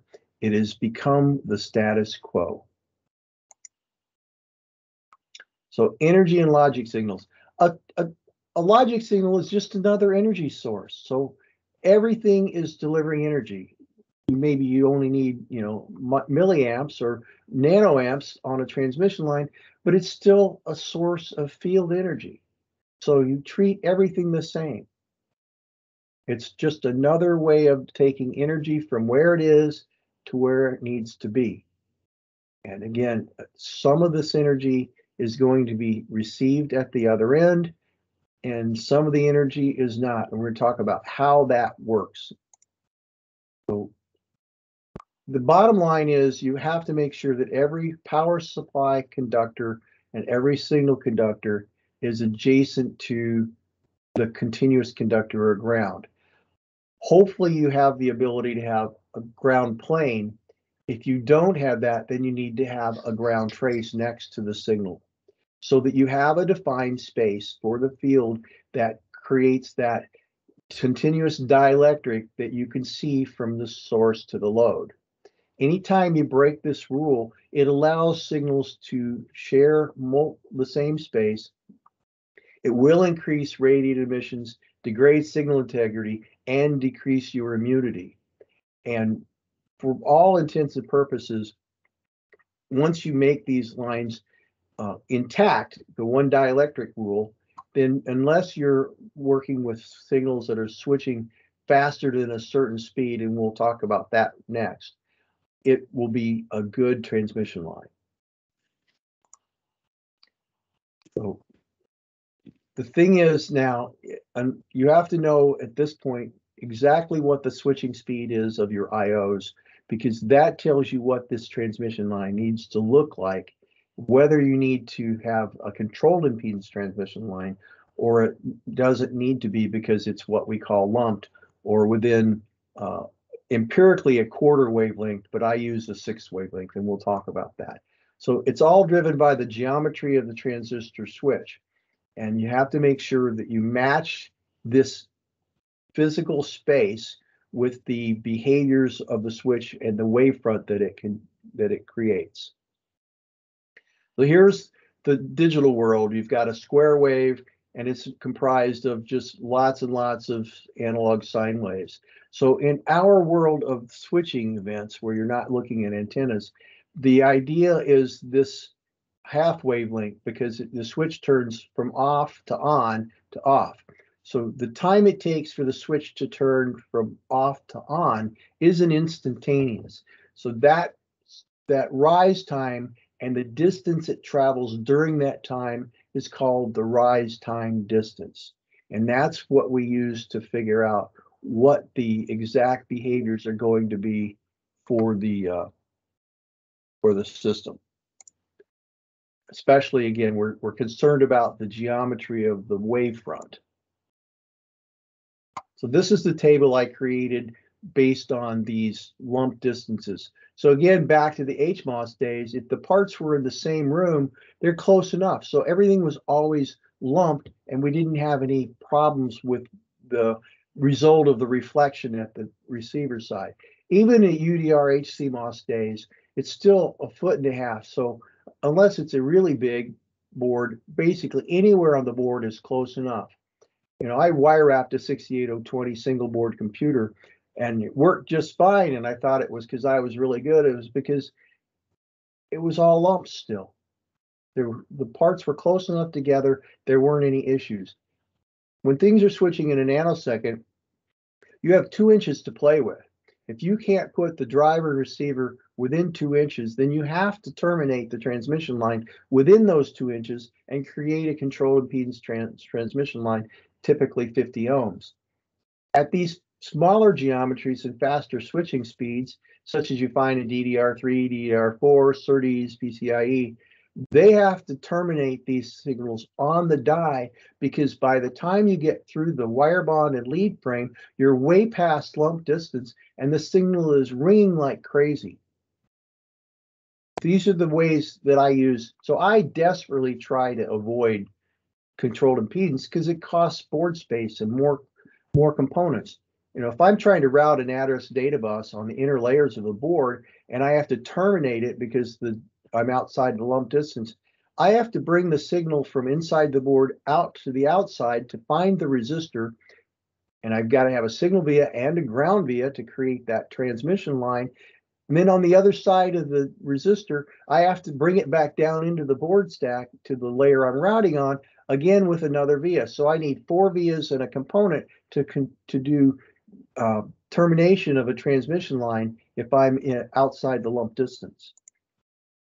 And this is how it behaves, basically. If the impedance of the driver and receiver are the same, the energy flow is constant. There's no reflection because there's the same size hole for the energy to go into. If I go from a high impedance, from a low impedance to a high impedance, what happens is it's like you walk up to a wall with a hole in it and you throw a bucket of water at it. Some of the water will go through the hole, but most of it's going to splash back in your face. So as the field moves down the transmission line, again, it doesn't have a clue what's the other end. It's moving as much energy as possibly will flow through that space. It gets to the receiver. Some of the energy goes into the receiver, and the rest of it starts piling up, and it starts to reflect back because as the magnitude or the field density is higher in this reflected bubble, and then what's coming down the transmission line, it now starts to move because it's higher density than what's there. So you've got this positive bubble moving back. And if it's cold, far enough away that that bubble exceeds the magnitude of the field that's moving in the transmission line, then it will move all the way back to the driver and start what's called a ringing event. And it's because there's just no place for the field to go, and it wants to find its way to reach equilibrium. If I go from a high impedance to a low impedance, it's like walking up to a window and throwing the bucket of water out there. All the water goes in and the bucket's empty, and now the empty bucket has to go back and find more energy. So it's pretty straightforward behavior. Like you say, as you turn on the switch, if the distance between the driver and receiver is farther than the lump distance, then you have the full wave going down to the end. Only some of the energy goes in, and it doubles itself because you get a doubling of the voltage. So 5-volt signal becomes 10 volts. It starts moving back towards the driver until it gets to the driver where it sees a low impedance. Then it drops down again, and this starts a depletion wave, which goes this way. And this goes back and forth until finally either the energy is absorbed by the receiver, it's converted into heat because of these wave fronts is where it interacts with the molecules, and you start to vibrate the molecules of both the dielectric and the conductor. So you're getting energy that's being converted to heat. And then at the same time, remember where you've got a changing electric field, it causes a changing magnetic field. So you start to get the crosstalk and radiation. Most of this energy, as this wave is flowing back and forth, is going to be radiated or inducing crosstalk into the adjacent signal traces. So I use the 6th wavelength because the maximum reflection I end up with is 67%. And that gives my layout designers the ability to spread things out a little bit farther and still meet the lump distance.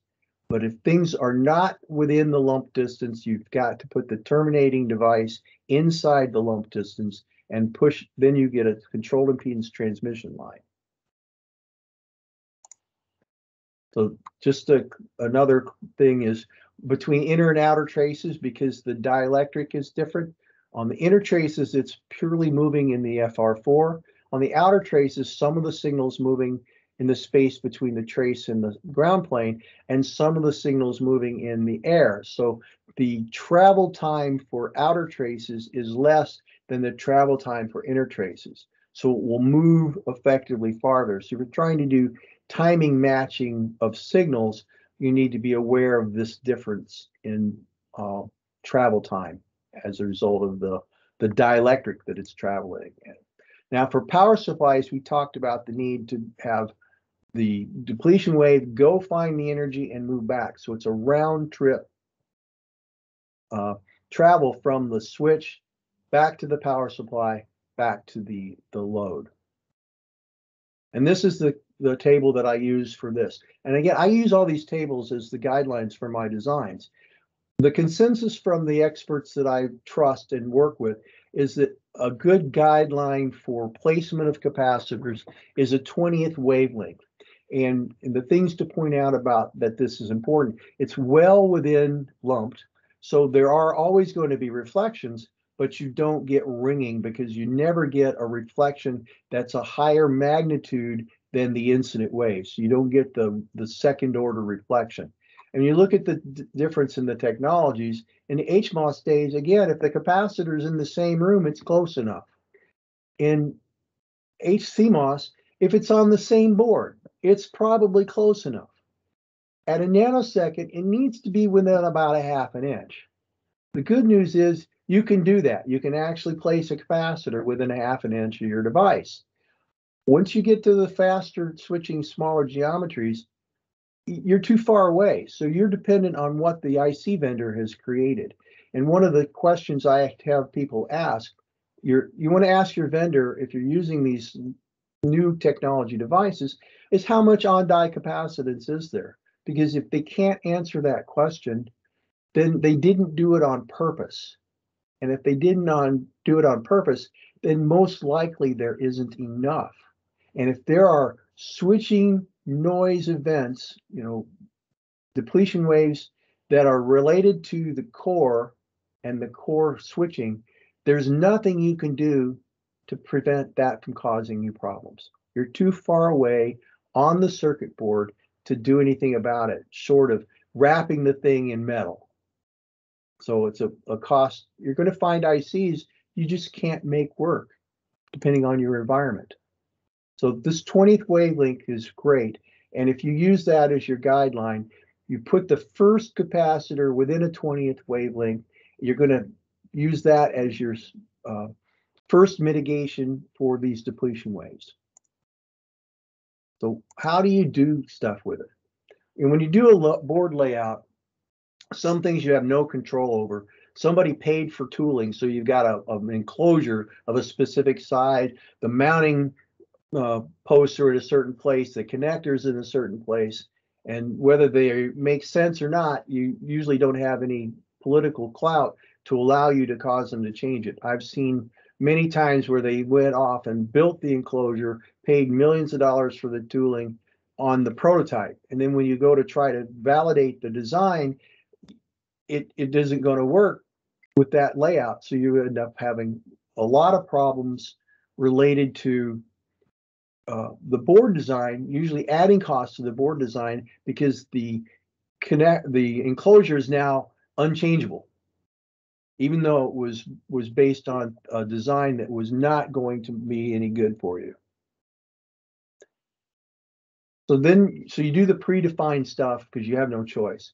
Then you want to add the filter components, I call them. So if there's a wiring harness, until you put a capacitor or a diode or a common mode choke, those are wiring harness. So you want to change them from wiring harness to managed conductor as soon as you can. So you place those as close as you're allowed to the conductor so that you can route then a transmission line that has some behaviors already achieving.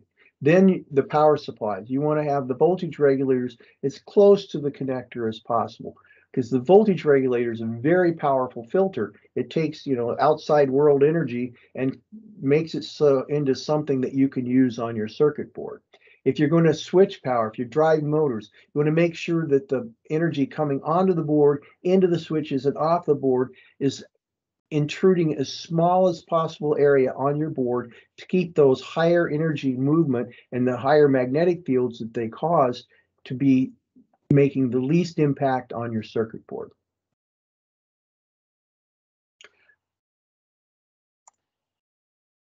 So there are other things you want to look into. When you do a schematic, there's really not a whole lot of visibility into what the layout's going to look like.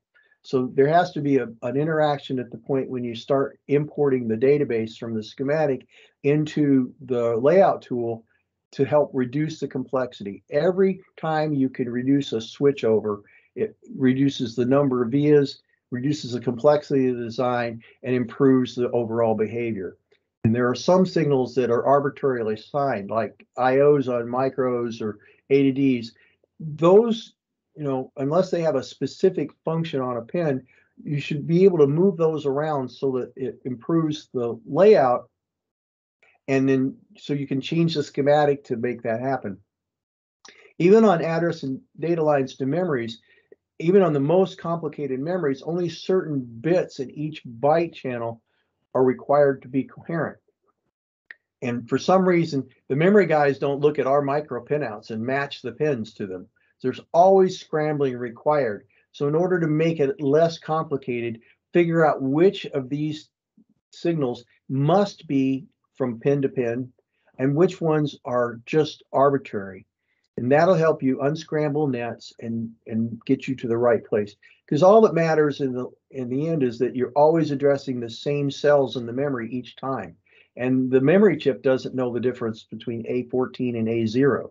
Doesn't know the difference between D16 and D4 unless those are control bits. It just knows it wants to send back signals from back and forth from the same place. So you can make a big difference in your layout by massaging the schematic to unscramble the nets and improve the whole design. The other thing is when you do your schematic, you'll put notes on it. Place near U1 is this note. So when you import the database, where do the notes go? They disappear. So it's the responsibility of the circuit designer to communicate to the layout engineer to what things they really need to happen in this design. So that's one of the most important things. You can't throw it over the wall. And then once you get done with the things you have to place, then you get to start placing things on your terms. So you start with the power supply and do all that, and then you put ICs that are the same volt. If you got 3-volt parts and 5-volt parts, you try to put those in the same domain so that you can route the power supplies a lot more cleanly. You want to put the power stuff closest to the connectors because you have shorter transmission lines. It takes less energy and less time to move energy. All the capacitors. And one of the things Dr. Hubing says is you use the largest value capacitor in the smallest package allowed by manufacturing and reliability. And that's the capacitors you place near the switches. And then you work on how things are done, whether you need to make things lumped. So again, you need to know the switching speeds of the transistors, and you need to know the geometry of the core so you know what to do with these small capacitors in order to support those very small transistors that are switching very fast. So the other thing I want to stress is people seem to want to flood planes. I don't use power planes for anything. I use power islands, and I route to them, and then I use the rest of the layer for circuitry, or ground. But one of the things you wouldn't want to do is, you don't route a clock all over the board if it needs to go from one IC to the other to 2 inches apart. The same thing with power. People will flood entire sections of a board layer with 3 volts. Well, if it's not connected to anything, you don't route power where it's not used either, because what you do is allow all these fields to go places where they could cause trouble. So don't spend money on big pieces of power copper that aren't connected to any vias. I use power islands that their purpose is to connect the pins of the IC to the pins of the capacitors I'm using to feed them. And I put that power island adjacent to a ground plane, and I route with the proper the capacity transmission line from the power supply to the power island. And then I have plenty more routing space to do real work.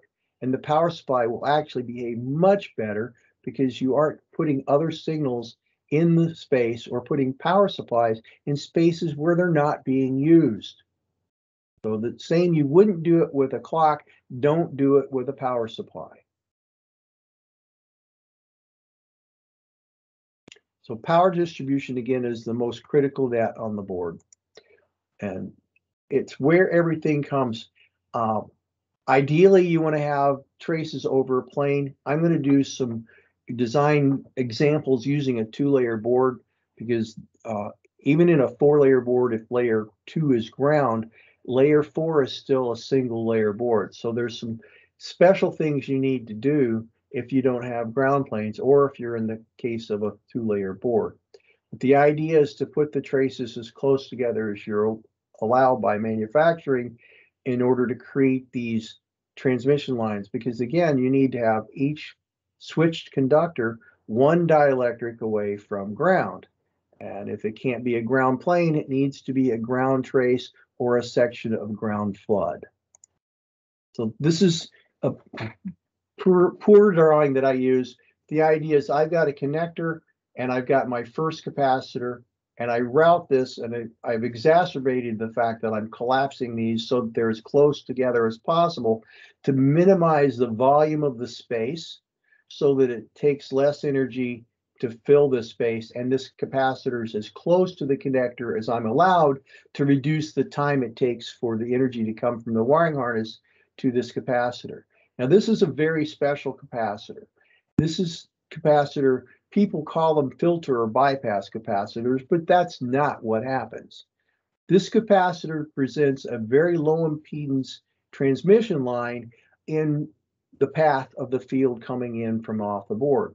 So from the wiring harness, there are going to be impulses of energy coming from interference wherever, and this bubble of field will cause a higher density of field, a higher voltage to be trying to come in. So you've got a wave coming in at a higher voltage. It sees this low impedance. So this transmission line, especially if it's on a single layer, is probably 100 ohms or more. It sees this ceramic capacitor, which has an impedance more in the order of 10 milliamps or 10 milliohms, sorry. And so it wants desperately to fill this space. So this acts like a bucket to catch this bubble of field, store it, and then release it slowly back into the wiring harness. So it doesn't really filter or bypass anything. It catches this energy and releases it. So this has to be as close as possible to the wiring harness pins, because until you see this filter element, you've got evil wiring harness routed on your board. Now, this could be even more complicated. You might have a reverse battery diode or a common mode choke or any number of things in this place. But the idea is that this protection circuit needs to be as close to the connector as possible so that the signals routed away from it are now conditioned so that they're not bringing evil onto your board. This next capacitor is a large capacitor who's going to be the source of energy for this power on your circuit board, because the wiring harness and wherever the energy is coming from is so far away, you can't depend on getting the energy there and back, the waves there and back fast enough to move the energy for you. So you have a large bulk storage capacitor whose job it is to pull energy from the wiring harness and store it for use on the board. Then I route it to my voltage regulator, which in this case is just a linear regulator, to the from the capacitor. So here I'm showing I've got the continuous conductor here, the ground, and the switch conductor, which is the power conductor, goes to the input lead of the voltage regulator. Now, the continuous conductor will continue over through here until I get to the output capacitor for this voltage regulator. The switch conductor is now switched through the body of the transistor from this pin to this pin. So the dielectric is continuous through this space, through the body of the transistor, and now it's into this space here. So my continuous conductor is here, my continuous dielectric is here, and the switch conductor is here. And now I have a bulk storage capacitor on the output. So the job of this capacitor is to be the supply for the board for, if this is a 5-volt regulator, this is where I need to be getting all of my 5-volt energy from, this capacitor. Because this transistor is the size of Texas. It switches really slowly. So it doesn't respond to changes in its need. So the only thing I want this poor transistor to do is something it's capable of based on its physical geometry and the physical distance between the capacitors. It takes charge from this capacitor and puts it into this capacitor. That's the only thing it has to worry about. It's very capable of doing that. And then I start to route my continuous conductor and my power supply or the switch conductor to where I need it to be. Now, one of the things I was taught was you got to put a high frequency cap here too. Well, when you start to think about it, if there's anything that this capacitor is going to help with, a frequency that exceeds the ability of this capacitor, it's already found a quarter wavelength. So if I'm going to buy this capacitor, I need to put it over where it needs to be so it can do some good. Otherwise, I don't want to pay for it. Now, I don't want to add cost to my board to buy things that aren't doing any work. This guy here isn't doing any work, so I want to put him somewhere else or get rid of him. And this is the flow of energy. It's going to be from the wiring harness to this capacitor, then from this capacitor through the transistor to this capacitor, and then this will be the source of energy for 5 volts on the circuit board. So you have to worry about what we can do. You need to know what your fabricator can do. You know, how close can these traces be without having problems? And then again, you're still trying to make sure everything is lumped and around there. So transmission lines, this is the same circuit board. Now I've got an IO signal coming on this pin, and I need to get up to this capacitor on the top of the board.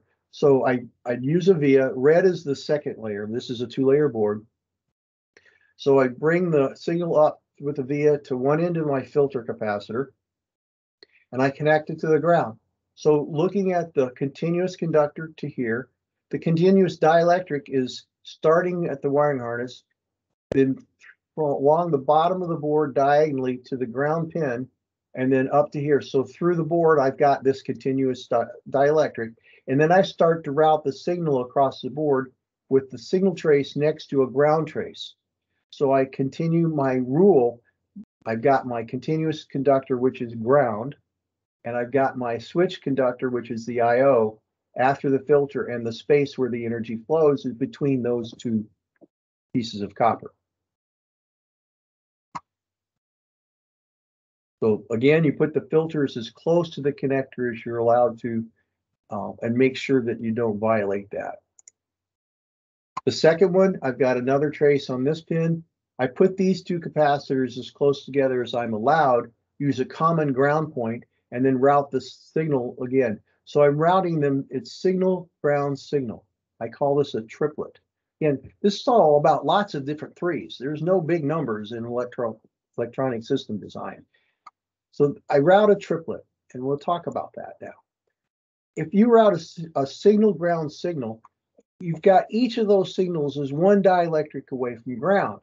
Is that as good as a signal over a ground plane? No. But if you don't have a ground plane on the next layer, you have to provide the defined space for the signal. Better than nothing is a ground trace. You don't need one for each signal, so you can do signal, ground, signal, and get fairly good trace routing density and provide reasonably good signal integrity. You know, you can't do controlled impedance, but these are signals, in this case, coming off a wiring harness. They can't be controlled impedance anyway. The other thing is, on a 2-layer board, unless you do some very special work, you can't have controlled impedance anyway. So you don't have signals that are switching very fast. Everything has to be lumped. So this is the idea. If I've got 3 signal traces side by side, you know, the signal is going to be in between each of these, and all 3 are going to share, and somewhere over here is a ground, and they all find their way to ground. So the loss is these 2 are going to mess with each other, these 2 are going to be here, these are going to be here, and all these somehow are going to find the ground. So the way you can get away from having these 3 or 10 or 20 signals share the same space is you put a ground trace between them. Again, is that as good as a trace over a plane? No. But if you can't afford it in your board design, then this way you can at least put some reasonable control over the behavior of the signals. Secondary side, the same thing. And then here's where we have our signals routed nice and cleanly. I get to a micro, so I'm routing my power supply. I switch conductor, unbroken dielectric, and ground. I have a large capacitor somewhere in the region of the ICs that I'm feeding, and this is the source of energy for the IC. So the only job that the output capacitor of the voltage regulator has is to fill this guy up.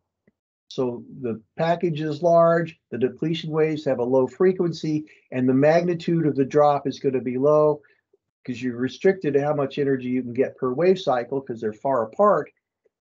This guy has to be the one. So all that capacitor has to do is to source energy here, and it's physically capable of doing that.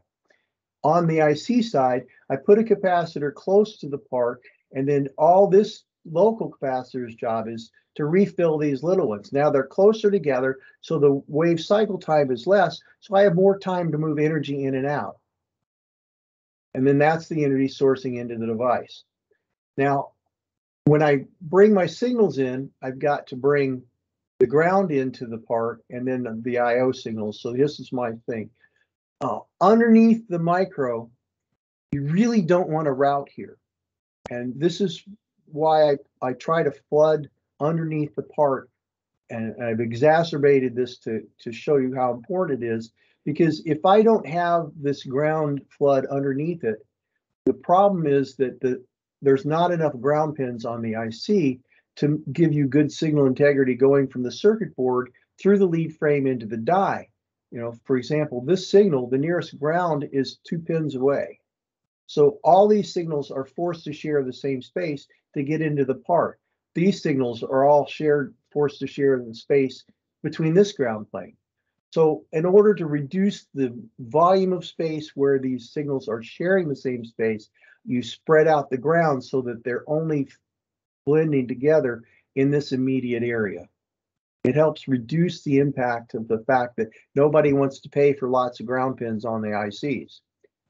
I love the new exposed pad parts because you can't route in there and all the pins are pretty close to ground.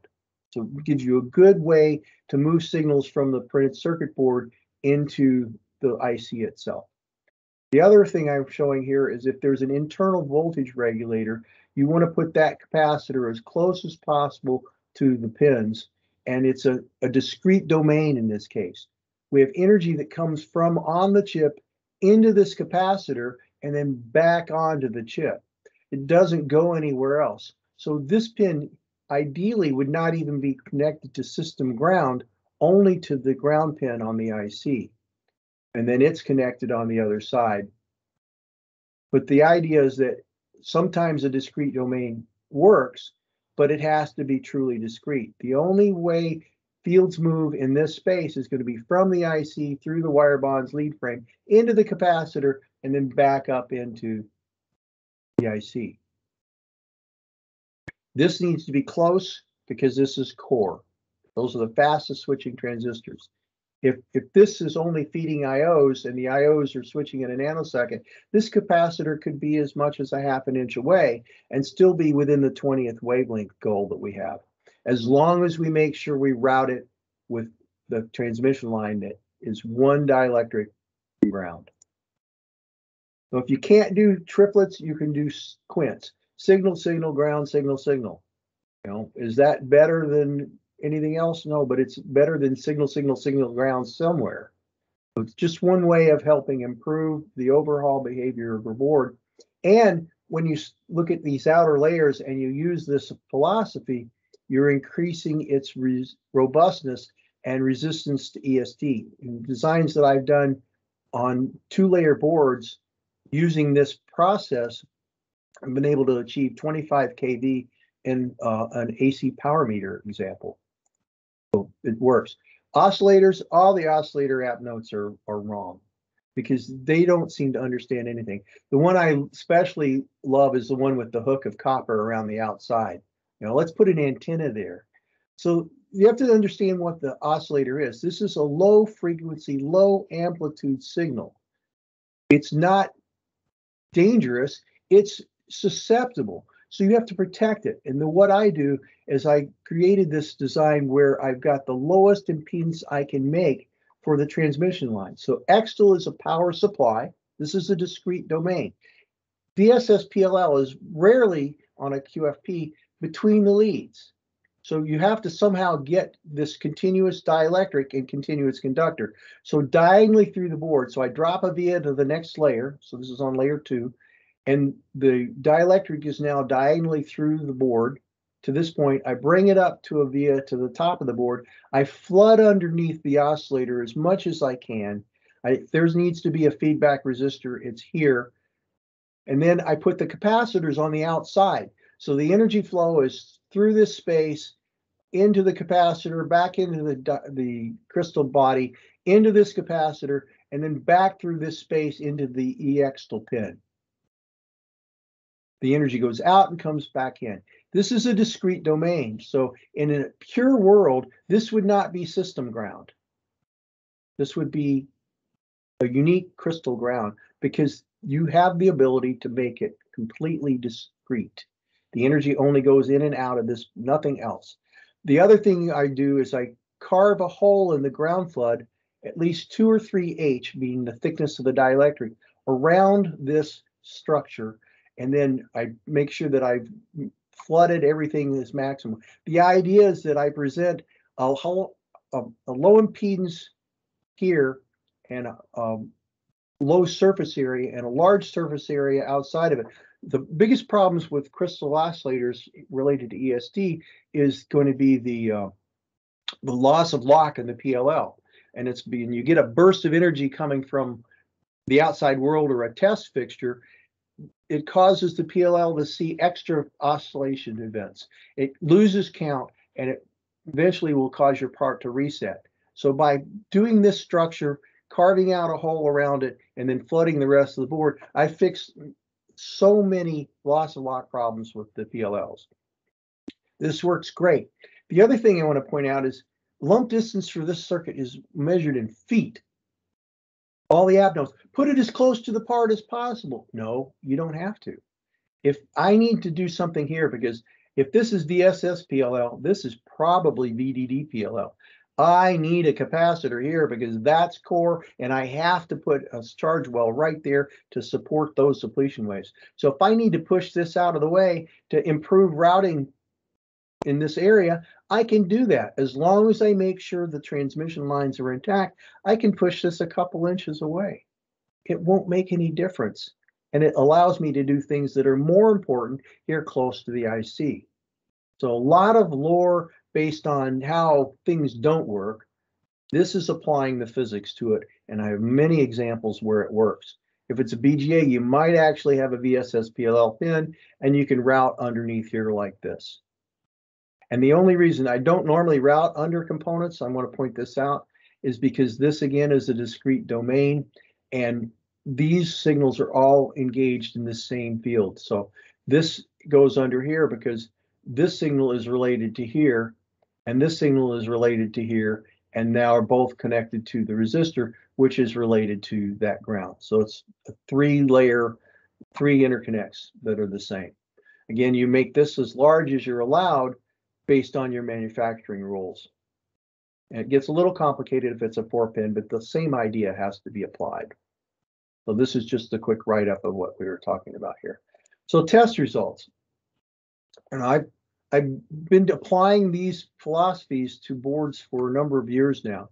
So I did an engine controller. It's a 2-cylinder engine control, 2-layer board aimed at low-cost manufacturing. So no fancy fab, low-cost fabs at a typically low-cost application. And we use an S12 micro, and what we end up with a board that's fairly dense. It's about the size of a business card. Primary side, these are the engine control ICs. This is the processor, the IGBT ignition driver. So this did spark and fuel and all kinds of stuff. So a complete standalone engine controller for his 2-cylinder engine. This is the top side. This is the bottom, the primary side. And all these traces are routed as triplets. So every signal is routed with an adjacent ground plane because I don't have ground trace. I don't have the luxury of planes. Now, I want to point out something that I would do differently now is I have all this blank space in here that's copper flood. I would spread all these traces out so that the more ground flood was between them to just help improve the overall behavior of the board. It reduces the AMC footprint, increases its resistance to ESD, and so that would be the change I would do differently on this board. Secondary side, the same thing. I would push these traces out to make sure that this flood was included. But the results of this board, we sent it for testing, and I was at least 20 dB below the standard across the board. So this is a 2-layer board, an older technology quad flat pack device, but we were able to achieve EMC compliance following these rules. So there's all the way out to 10 gigahertz. Then I had always been told by these special gurus in the classes about how important ground planes are. And you ask them, well, what's that mean? How important is a ground plane? Well, it makes it better. Well, how much better? It makes it better. So I'm like, my customers aren't going to take that as a, it makes it better. how much better? So I decided I was going to prove it myself. So I designed a board, started with a 2-layer board. I picked a microcontroller with 112 pins, and it was about the worst ground pin to IO ratio I could find. This is in a technology where we didn't allow for any slew rate control. All the IOs were routed to a 10K resistor using 6-inch serpentine traces. Grounds were just routed, kind of. We just hooked it up, and the filter place components were somewhere, and we were looking at low-cost fabs. So then we ran the part at 40 megahertz and toggled all the IOs as fast as we could. So this is the simple schematic for the board. The dark blue is the primary side, the light blue is the secondary side. So these are all the serpentines that we needed to get that 6-inch trace and the ground termination resistors. And we routed ground to make connections. Ground is connected with a voltmeter, ohm meter. It says what it is. So when we ran the tests on this, the gray is the ambient, and you can see right here at the 250 megahertz, got a big spike, about 23 dB, and then harmonics running all the way out. So this is an example of what I call clock coherent core switching noise. This is related to the switching speed of the transistors in the core, and there's a huge burst of energy at this 250 megahertz because that's directly the frequency based on the switching, the geometry of these transistors. Conducted, this is a 6 inches wiring harness to a battery, almost 45 dB of noise, again at this 250 megahertz range, and lots of bubbles all the way out through harmonics. So I took the same board and just added a core with 2 solid ground planes. Didn't do anything but eliminate the ground traces, so they're all connected to the planes. Didn't do anything to add ground transition vias, didn't move any components, just added this core of solid ground planes, and to make sure we were only changing one variable in the experiment. And here's the difference. The green is this new board. It goes from 23 to about 7 dB at this core switching event, and most of the harmonics are gone in the radiated spectrum. In conducted, we go from 45 almost to 12. So basically, what would you do? You get 30 dB of improvement by adding ground planes, and this wasn't optimized. It would be a whole lot better if I'd added ground transition vias. The next thing is I had a board. I designed this system for programming S12 microprocessors, and it's a 4-layer board. I had Rick Hartley look at it. I had Dr. Hubing look at it, and we're like, oh, this is a good board. We really like it. You've done a good job. I sent it for test, and it fails immunity at 110 megahertz. I'm like, how can this perfect board, blessed by the gods, fail EMC? And so once I stopped whining, I said, I need to figure this out. So in order to have susceptibility or radiated emission, what do you need? You need an antenna. So I'm like, okay, at 100 megahertz, what am I looking at?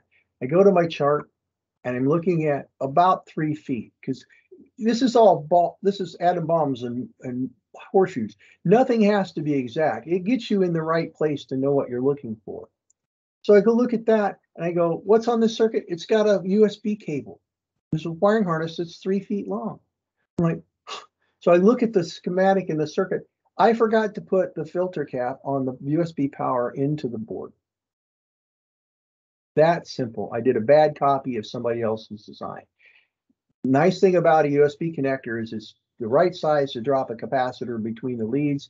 This is a fairly low volume, so they can do that in manufacturing. I put the capacitor on, sent it back for test, and voila, it worked. So I could use the radiated emissions problem, the frequency where it's failing, to figure out what frequency of energy that I needed, look for the structure that was involved in that energy, and go find where it is on the board.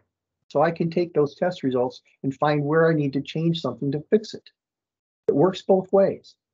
And then here's my compliance certificate. So the new rule of thumb, you flood your spaces with ground. So anywhere you're not routing signals or power supply, you flood it with ground. And then my rule is if the ground islands can't get at least 2 vias in them, I spread things apart so that there's room, or I remove them. And a lot of things good happen. The less etch required reduces the amount of chemical you consume in the etching process. It makes your boards greener. It increases the fidelity of the etch, so your yields are higher. When you go into assembly, you have a much more balanced thermal profile and you get better yields in assembly. So you make your board cheaper because your yields are higher in fabrication. You make your boards greener because you've used less evil chemicals. You make your boards cheaper because you get higher yield in your assembly process, and because you built all these Faraday cages, your board is more robust and will resist more evil that your customer does to it. So you have higher reliability in the field just by not throwing away the copper you paid for. So I use a minimum etch on all my philosophies for design. You go to your fabricator and find out what are the minimum trace widths and spaces they will give you for the cost that you've been looking at. You may find that they'll give you thinner traces and spaces for the same price, which will allow you to increase your routing density. Because for the most part, you don't need very much copper for the transmission lines. I mean, the ICs have wire bonds that are really tiny.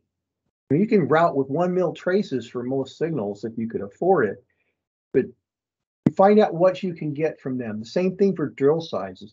You might find that they can do smaller drills than before, and you can reduce the footprint of the vias, again, to help increase your routing density. Board stack ups. A 4-layer board starts with a core that's pre-processed, sorry. And what they will do is they will print, etch these outer layers. Then they will lay some pre-preg material on both sides of the core, lay some copper foil down. Then they will, heat this up and press it and harden this pre-preg. And then they will print and etch and then drill and plate the outside of the board to make it. So the cost of the board is more founded in the number of processing steps than in the materials themselves. So there are 2 print and etch cycles for a 4-layer board, or 1 plate and etch, 1 print and etch cycle for a 2-layer board. So it roughly costs twice as much for a 4-layer board than a 2-layer board, not because of the material, because you have done 2 manufacturing processes. For a 4-layer board to a 6-layer board, you now have got more processes, so you've got about a 50% adder to go from a 4-layer board to a 6-layer board. 6 layers is my favorite stack up because then I would use layer 2 and layer 5 as the ground planes, because automatically I now have 1 and 3 are paired together with the dielectrics connected automatically. If I have a via from 1 to 3, I automatically connect the dielectrics in the horizontal planes to each other. Same thing for the bottom of the board. I just then have to remember if I route from 1 or 3 to 4 or 6, that I need a ground transition via, because these dielectrics are not connected to these dielectrics automatically. I have to put the plumbing in place for that to happen. So this is just a little bit, you can play some games with the thickness of these materials to change the impedance of these transmission lines that you're building on these layers. So again, I like the 6-layer the best, but on a 4-layer board, if ground is on 2, 1 and 3 are automatically good transmission lines. 4 is a single layer board. It is not referenced to layer 2. It's 2 dielectrics and a signal layer away from 2. You have to route it with coplanar ground traces or flood. And if you go from 1 to 3, you must use a z-axis ground transition via to connect the dielectric between 1 and 2 or 3 and 2 to the dielectric in the horizontal on layer 4. You go for 6, If you go between the triplets, again, here's all the threes again, 1 and 3 are automatically joined together because when you drill a hole for a signal via, there's a hole in the ground plane that gives you the continuous dielectric with the continuous ground and then the switched conductor. The layer count determinations, typically in the past where I ran out of room to route it, so I need to buy a pair of layers. That's not the only thing you want to think about anymore. What level of EMC certification are you going to need? Is it for consumer and commercial, which is fairly easy, or are you doing something that's high reliability? So you have to think about what level of reliability you require and how tightly you have to manage the spaces for these signals. So the whole idea is, as the IC geometries get smaller, you're not going to be able to put a 55 nanometer part on a 2-layer board that but we're replacing it with an 8-bit part that was $3, and now we can get this one 50 cents. But one is in 180 nanometers and one is in 55 nanometers.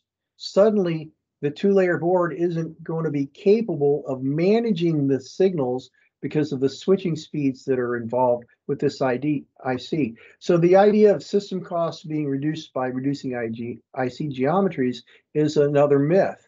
And I'm going to repeat this. System cost is not reduced by reducing system geometries.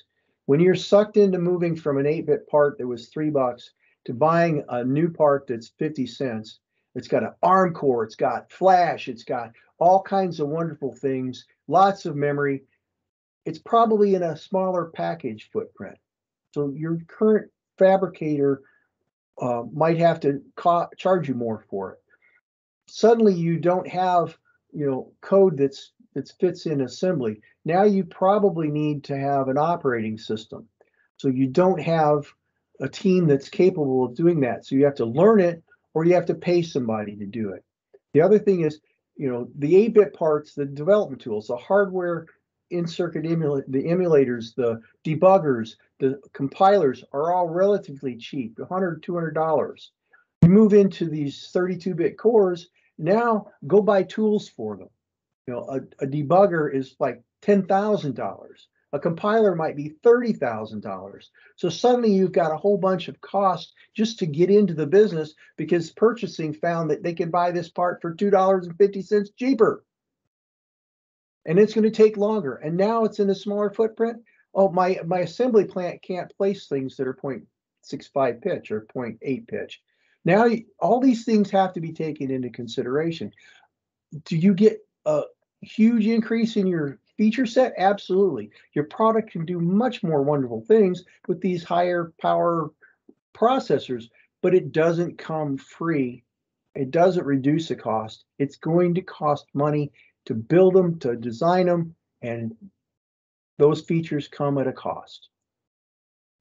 Power planes. People have talked about using power as a return. It takes some special cases to make it work at all.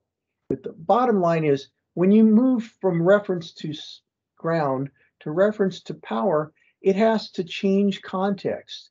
It has to fill a different space. So there's a temporal distortion because it takes time. Now, there's going to be more than one signal doing that. So now we've got crosstalk, and then you've got to do it again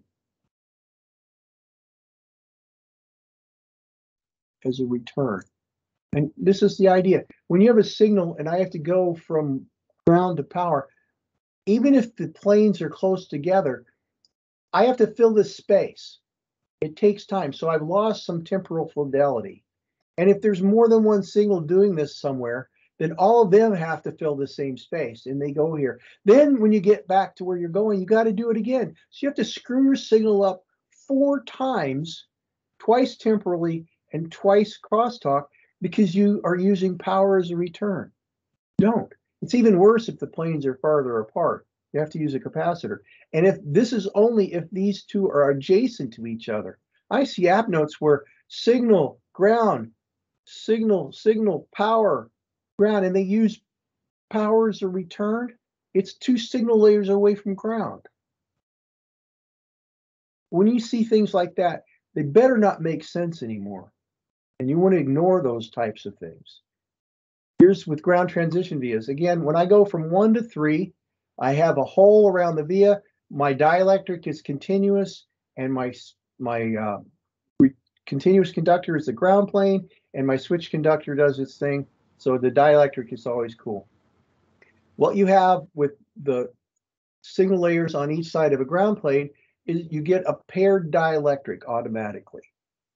Makes for good transmission lines. If I got to go from 1 to 6 and 2 and 5 are ground, I have to connect that paired dielectric with this paired dielectric in the z-axis with a ground transition via. I've had customers fail EMC with one missing ground transition via. So when you move from one space to the other, you've got to make sure that in all 3 axes that you have the plumbing. If you put a water faucet in the basement and you turn it on and you don't have a pipe going upstairs, eventually the water is going to get there, but you're not going to like the results. The same thing happens with fields. You cannot put a ground transition via there. It'll find a ground via somewhere and it'll find a way to get there, but on the way, it's going to mess up every signal that's in that same space. That's where all the bad rules came from. So you have to make sure that you have ground transition vias for the energy. Splitting ground planes. You can't cross splits. You know, that's the problem with trying to mix domains. If you do that, anytime you cross over the split, you're going to cause a problem with signal integrity. So if I've got a trace running over a plane, most of the field is going to be in the shadow of the trace. That's what we've learned. If I have to cross a split, the field has to follow the continuous conductor. So this space becomes, instead of just underneath the trace, it's the space that the split has created. So the field fills this space. It takes time. You lose temporal fidelity, and it takes the energy away from the signal. And the signal's not smart enough to know that it only has to go this way. It goes the other way at the same time. That's how you design a slot antenna. And then if you're never just going to have one trace crossing over here. There's going to be lots of traces crossing over here. So all these signals now share the same space. So you have added temporal and crosstalk to the distortion. And this is what happens when they tell you to use a ferrite to isolate analog ground or some other special ground, is unless all of the signals can then be powered from a supply that's referenced to this half of the copper, it always has to find its way to the connection point. So if they're not totally discrete domains where a sensor you're trying to read is powered by supply that's referenced to the special analog ground 32, it will have to find the ferrite or neck of copper in order to make its way there, because the ground has to be continuous. And no matter what magic somebody tries to tell you, it only knows how to find that spot. So all the signals cross over this space. And A to D converter app notes are the worst. They want you to put an isolated power supply going to the A to D. And then they don't say anything about, well, how do you condition the A to D inputs? Well, those are all still referenced to system ground. So no matter what you do, you've on purpose screwed up your analog signal that you're trying to do careful measurements for. The only way this works is if the domain is discrete. I see a lot of times where people want to put Bluetooth or Wi-Fi chips isolated from system by the split. Well, that's fine as long as everything goes into and out of that space over this. But you don't need to make the split in order to keep these signals happy. You know, as long as you route a good transmission line, it's not going to go over here. It's going to go where you put it. And then at that point, it is a discrete because it goes into the antenna and back in through the antenna and back into the system. But you don't even have to do the splits to isolate those devices. So Dr. Hubing, who really knows what he's talking about, always says, "Thou shalt not split ground." One of the sayings from the signal integrity consultants is that if they see more than one symbol for ground on a circuit board, they know there's a lot of money to be made. So don't give them money because you're not following the rules. The conductor has to be continuous The dielectric has to be continuous. The only thing you get to mess with is the switched conductor. If you do have to split a plane because you need one more trace here, put a bridge trace. Is it a discontinuity? Certainly, but nothing like what we saw here. In fact, unless this is switching really quick, this will probably be lumped. But the idea is that you have to make sure you're dealing with the idea of continuous conductor, continuous dielectric. Now, if you do have to change context, then you use a capacitor. And this actually is a very effective solution when you're dealing with high voltage for battery management systems. If you've got a high voltage ground and there's control lines that go from the digital realm into this battery management realm, you route this isolated ground with a capacitor. Shield ground from a USB or Ethernet. You connect it to system ground with a capacitor. And then you route your differential pairs from the differential world where they're truly differential into the digital world. This works, but I don't advise this if this is power and ground. I don't do that. Corners, there was all these myths about, you can't use sharp corners because the electrons will split off the edges. None of these have any impact on signal integrity on anything you're going to do on FR4. The only thing to worry about is where there are corners like this and this, is that you can get acid pooling and possibly over etch, and it will affect your yield in fabrication, or even worse, it'll affect your reliability in the field. But eventually these traces could become opens. This is the best, but most tools will only do 45s. 45s are just fine, and none of these affect signal integrity. Differential signals, I'm going to make this clear. On a printed circuit board, until you force them to be, all differential signals are really single-ended because they come from the same source of energy. You have an inverting and a non-inverting driver. The energy comes from the same power supply. One is an inverted version of the other. They're still referenced to ground. There is no reason to manage the differential impedance. If you need controlled impedance, make them both 50 ohms. They don't have to even be next to each other because it's all dominated by the surface area. Side-by-side traces, there's the thickness of the foil. The 6 mil trace over a plane, there's a huge amount of surface area that's involved in managing the field. So you want to put, if it's a real differential like USB or Ethernet, you want to put the transmission lines close together, but you want the phi to be as close to the connector as possible so that then you can rip away system ground, because on the wiring harness, there is no ground, so the signals are referenced to each other. The issue is that differentials were created from a computer-to-computer interface where they found that they had a signal going from one computer to the other, that they got problems with the ground connection because there might end up being such a difference in drop from one location to the other that the signal integrity was affected, or even there were problems with things catching on fire.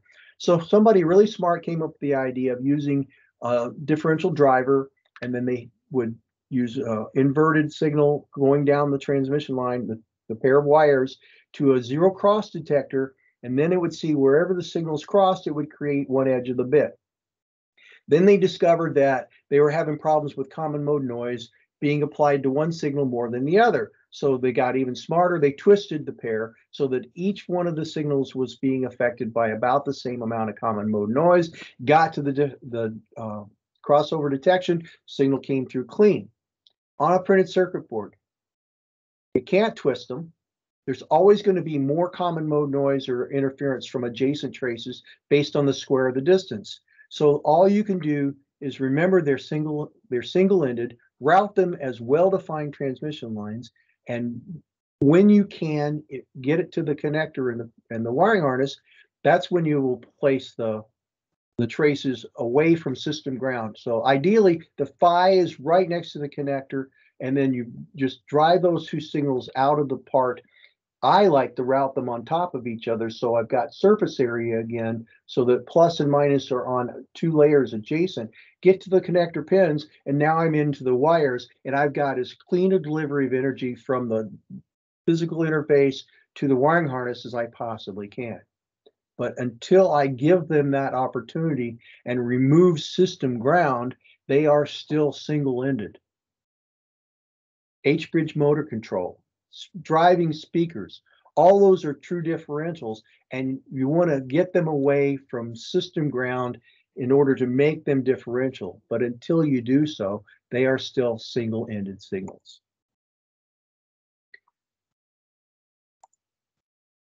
Timing critical, there's all these crazy things. Oh, you need to route things within plus or minus 10 mils. You know, there is a spec in each of the memory interfaces that talks about allowable timing skew, and this is defined by the state machines they're using. And if you take that spec and calculate how physically long that might be, you're going to be surprised at what they're making you do. Because even in a 500 megahertz DDR memory interface, the data lines, it's plus or minus 250 mils, not 10. So you end up serpentining. I've seen many companies burn lots of layers of routing in order to make these arbitrary requirements for their timing requirements. So we're going to wrap up with fields are in the space. Got to remember that. It's all about the space. The switching speeds of the transistors are what's important. You don't care how often it hurts, not pulse recurrent time, how much it hurts, how fast are they switching. Signals and power connections need to be one dielectric from ground. If the layer is not adjacent to a ground plane, it's an orphan layer and must be routed as if it was a single layer board. There's no such thing as noisy ground. Ground can't make noise. It's one conductor. Noise is changes in voltage that are not wanted to be in a space. If you've got noise, you've got more than one signal sharing the same space. You need to take a look at your transmission line design. Again, Dr. Hubing, thou shalt not split ground. And anytime you break any of these rules, you're going to pay the consequences. I have a reading list that I got from Mr. Hartley, a couple of good lists of books. I want to point out some more references. Ralph Morrison's Fast Circuit Boards is probably the one book you want to buy if you want to buy a single book. We've been able to get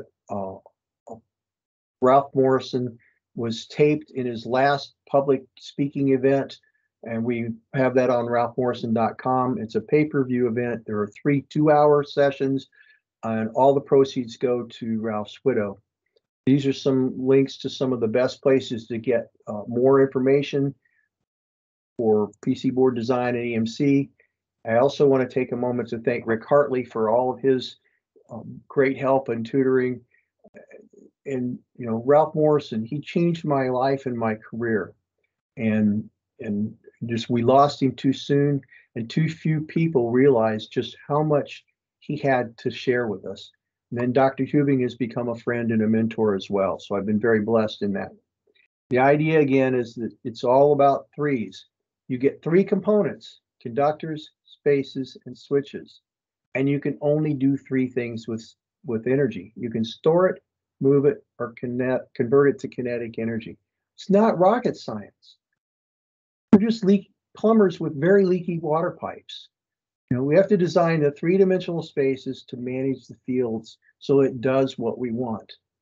So well-defined transmission lines are the key.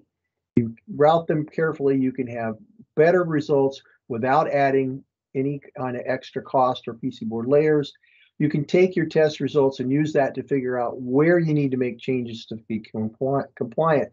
And there is no black magic anymore. It's simple science. And I'm going to end with what Ralph always said. Buildings have walls and halls. People travel in the halls, not the walls. Circuits have traces and spaces. Energy and signals travel in the spaces, not the traces. So thank you very much for your attention. I really appreciate that you've come to listen to this. My fervent hope is that you can be able to use this to improve your designs. And I want to thank Professor Obeng again for his allowing me to be part of this. And we're very pleased to be this. So thank you. Thank you very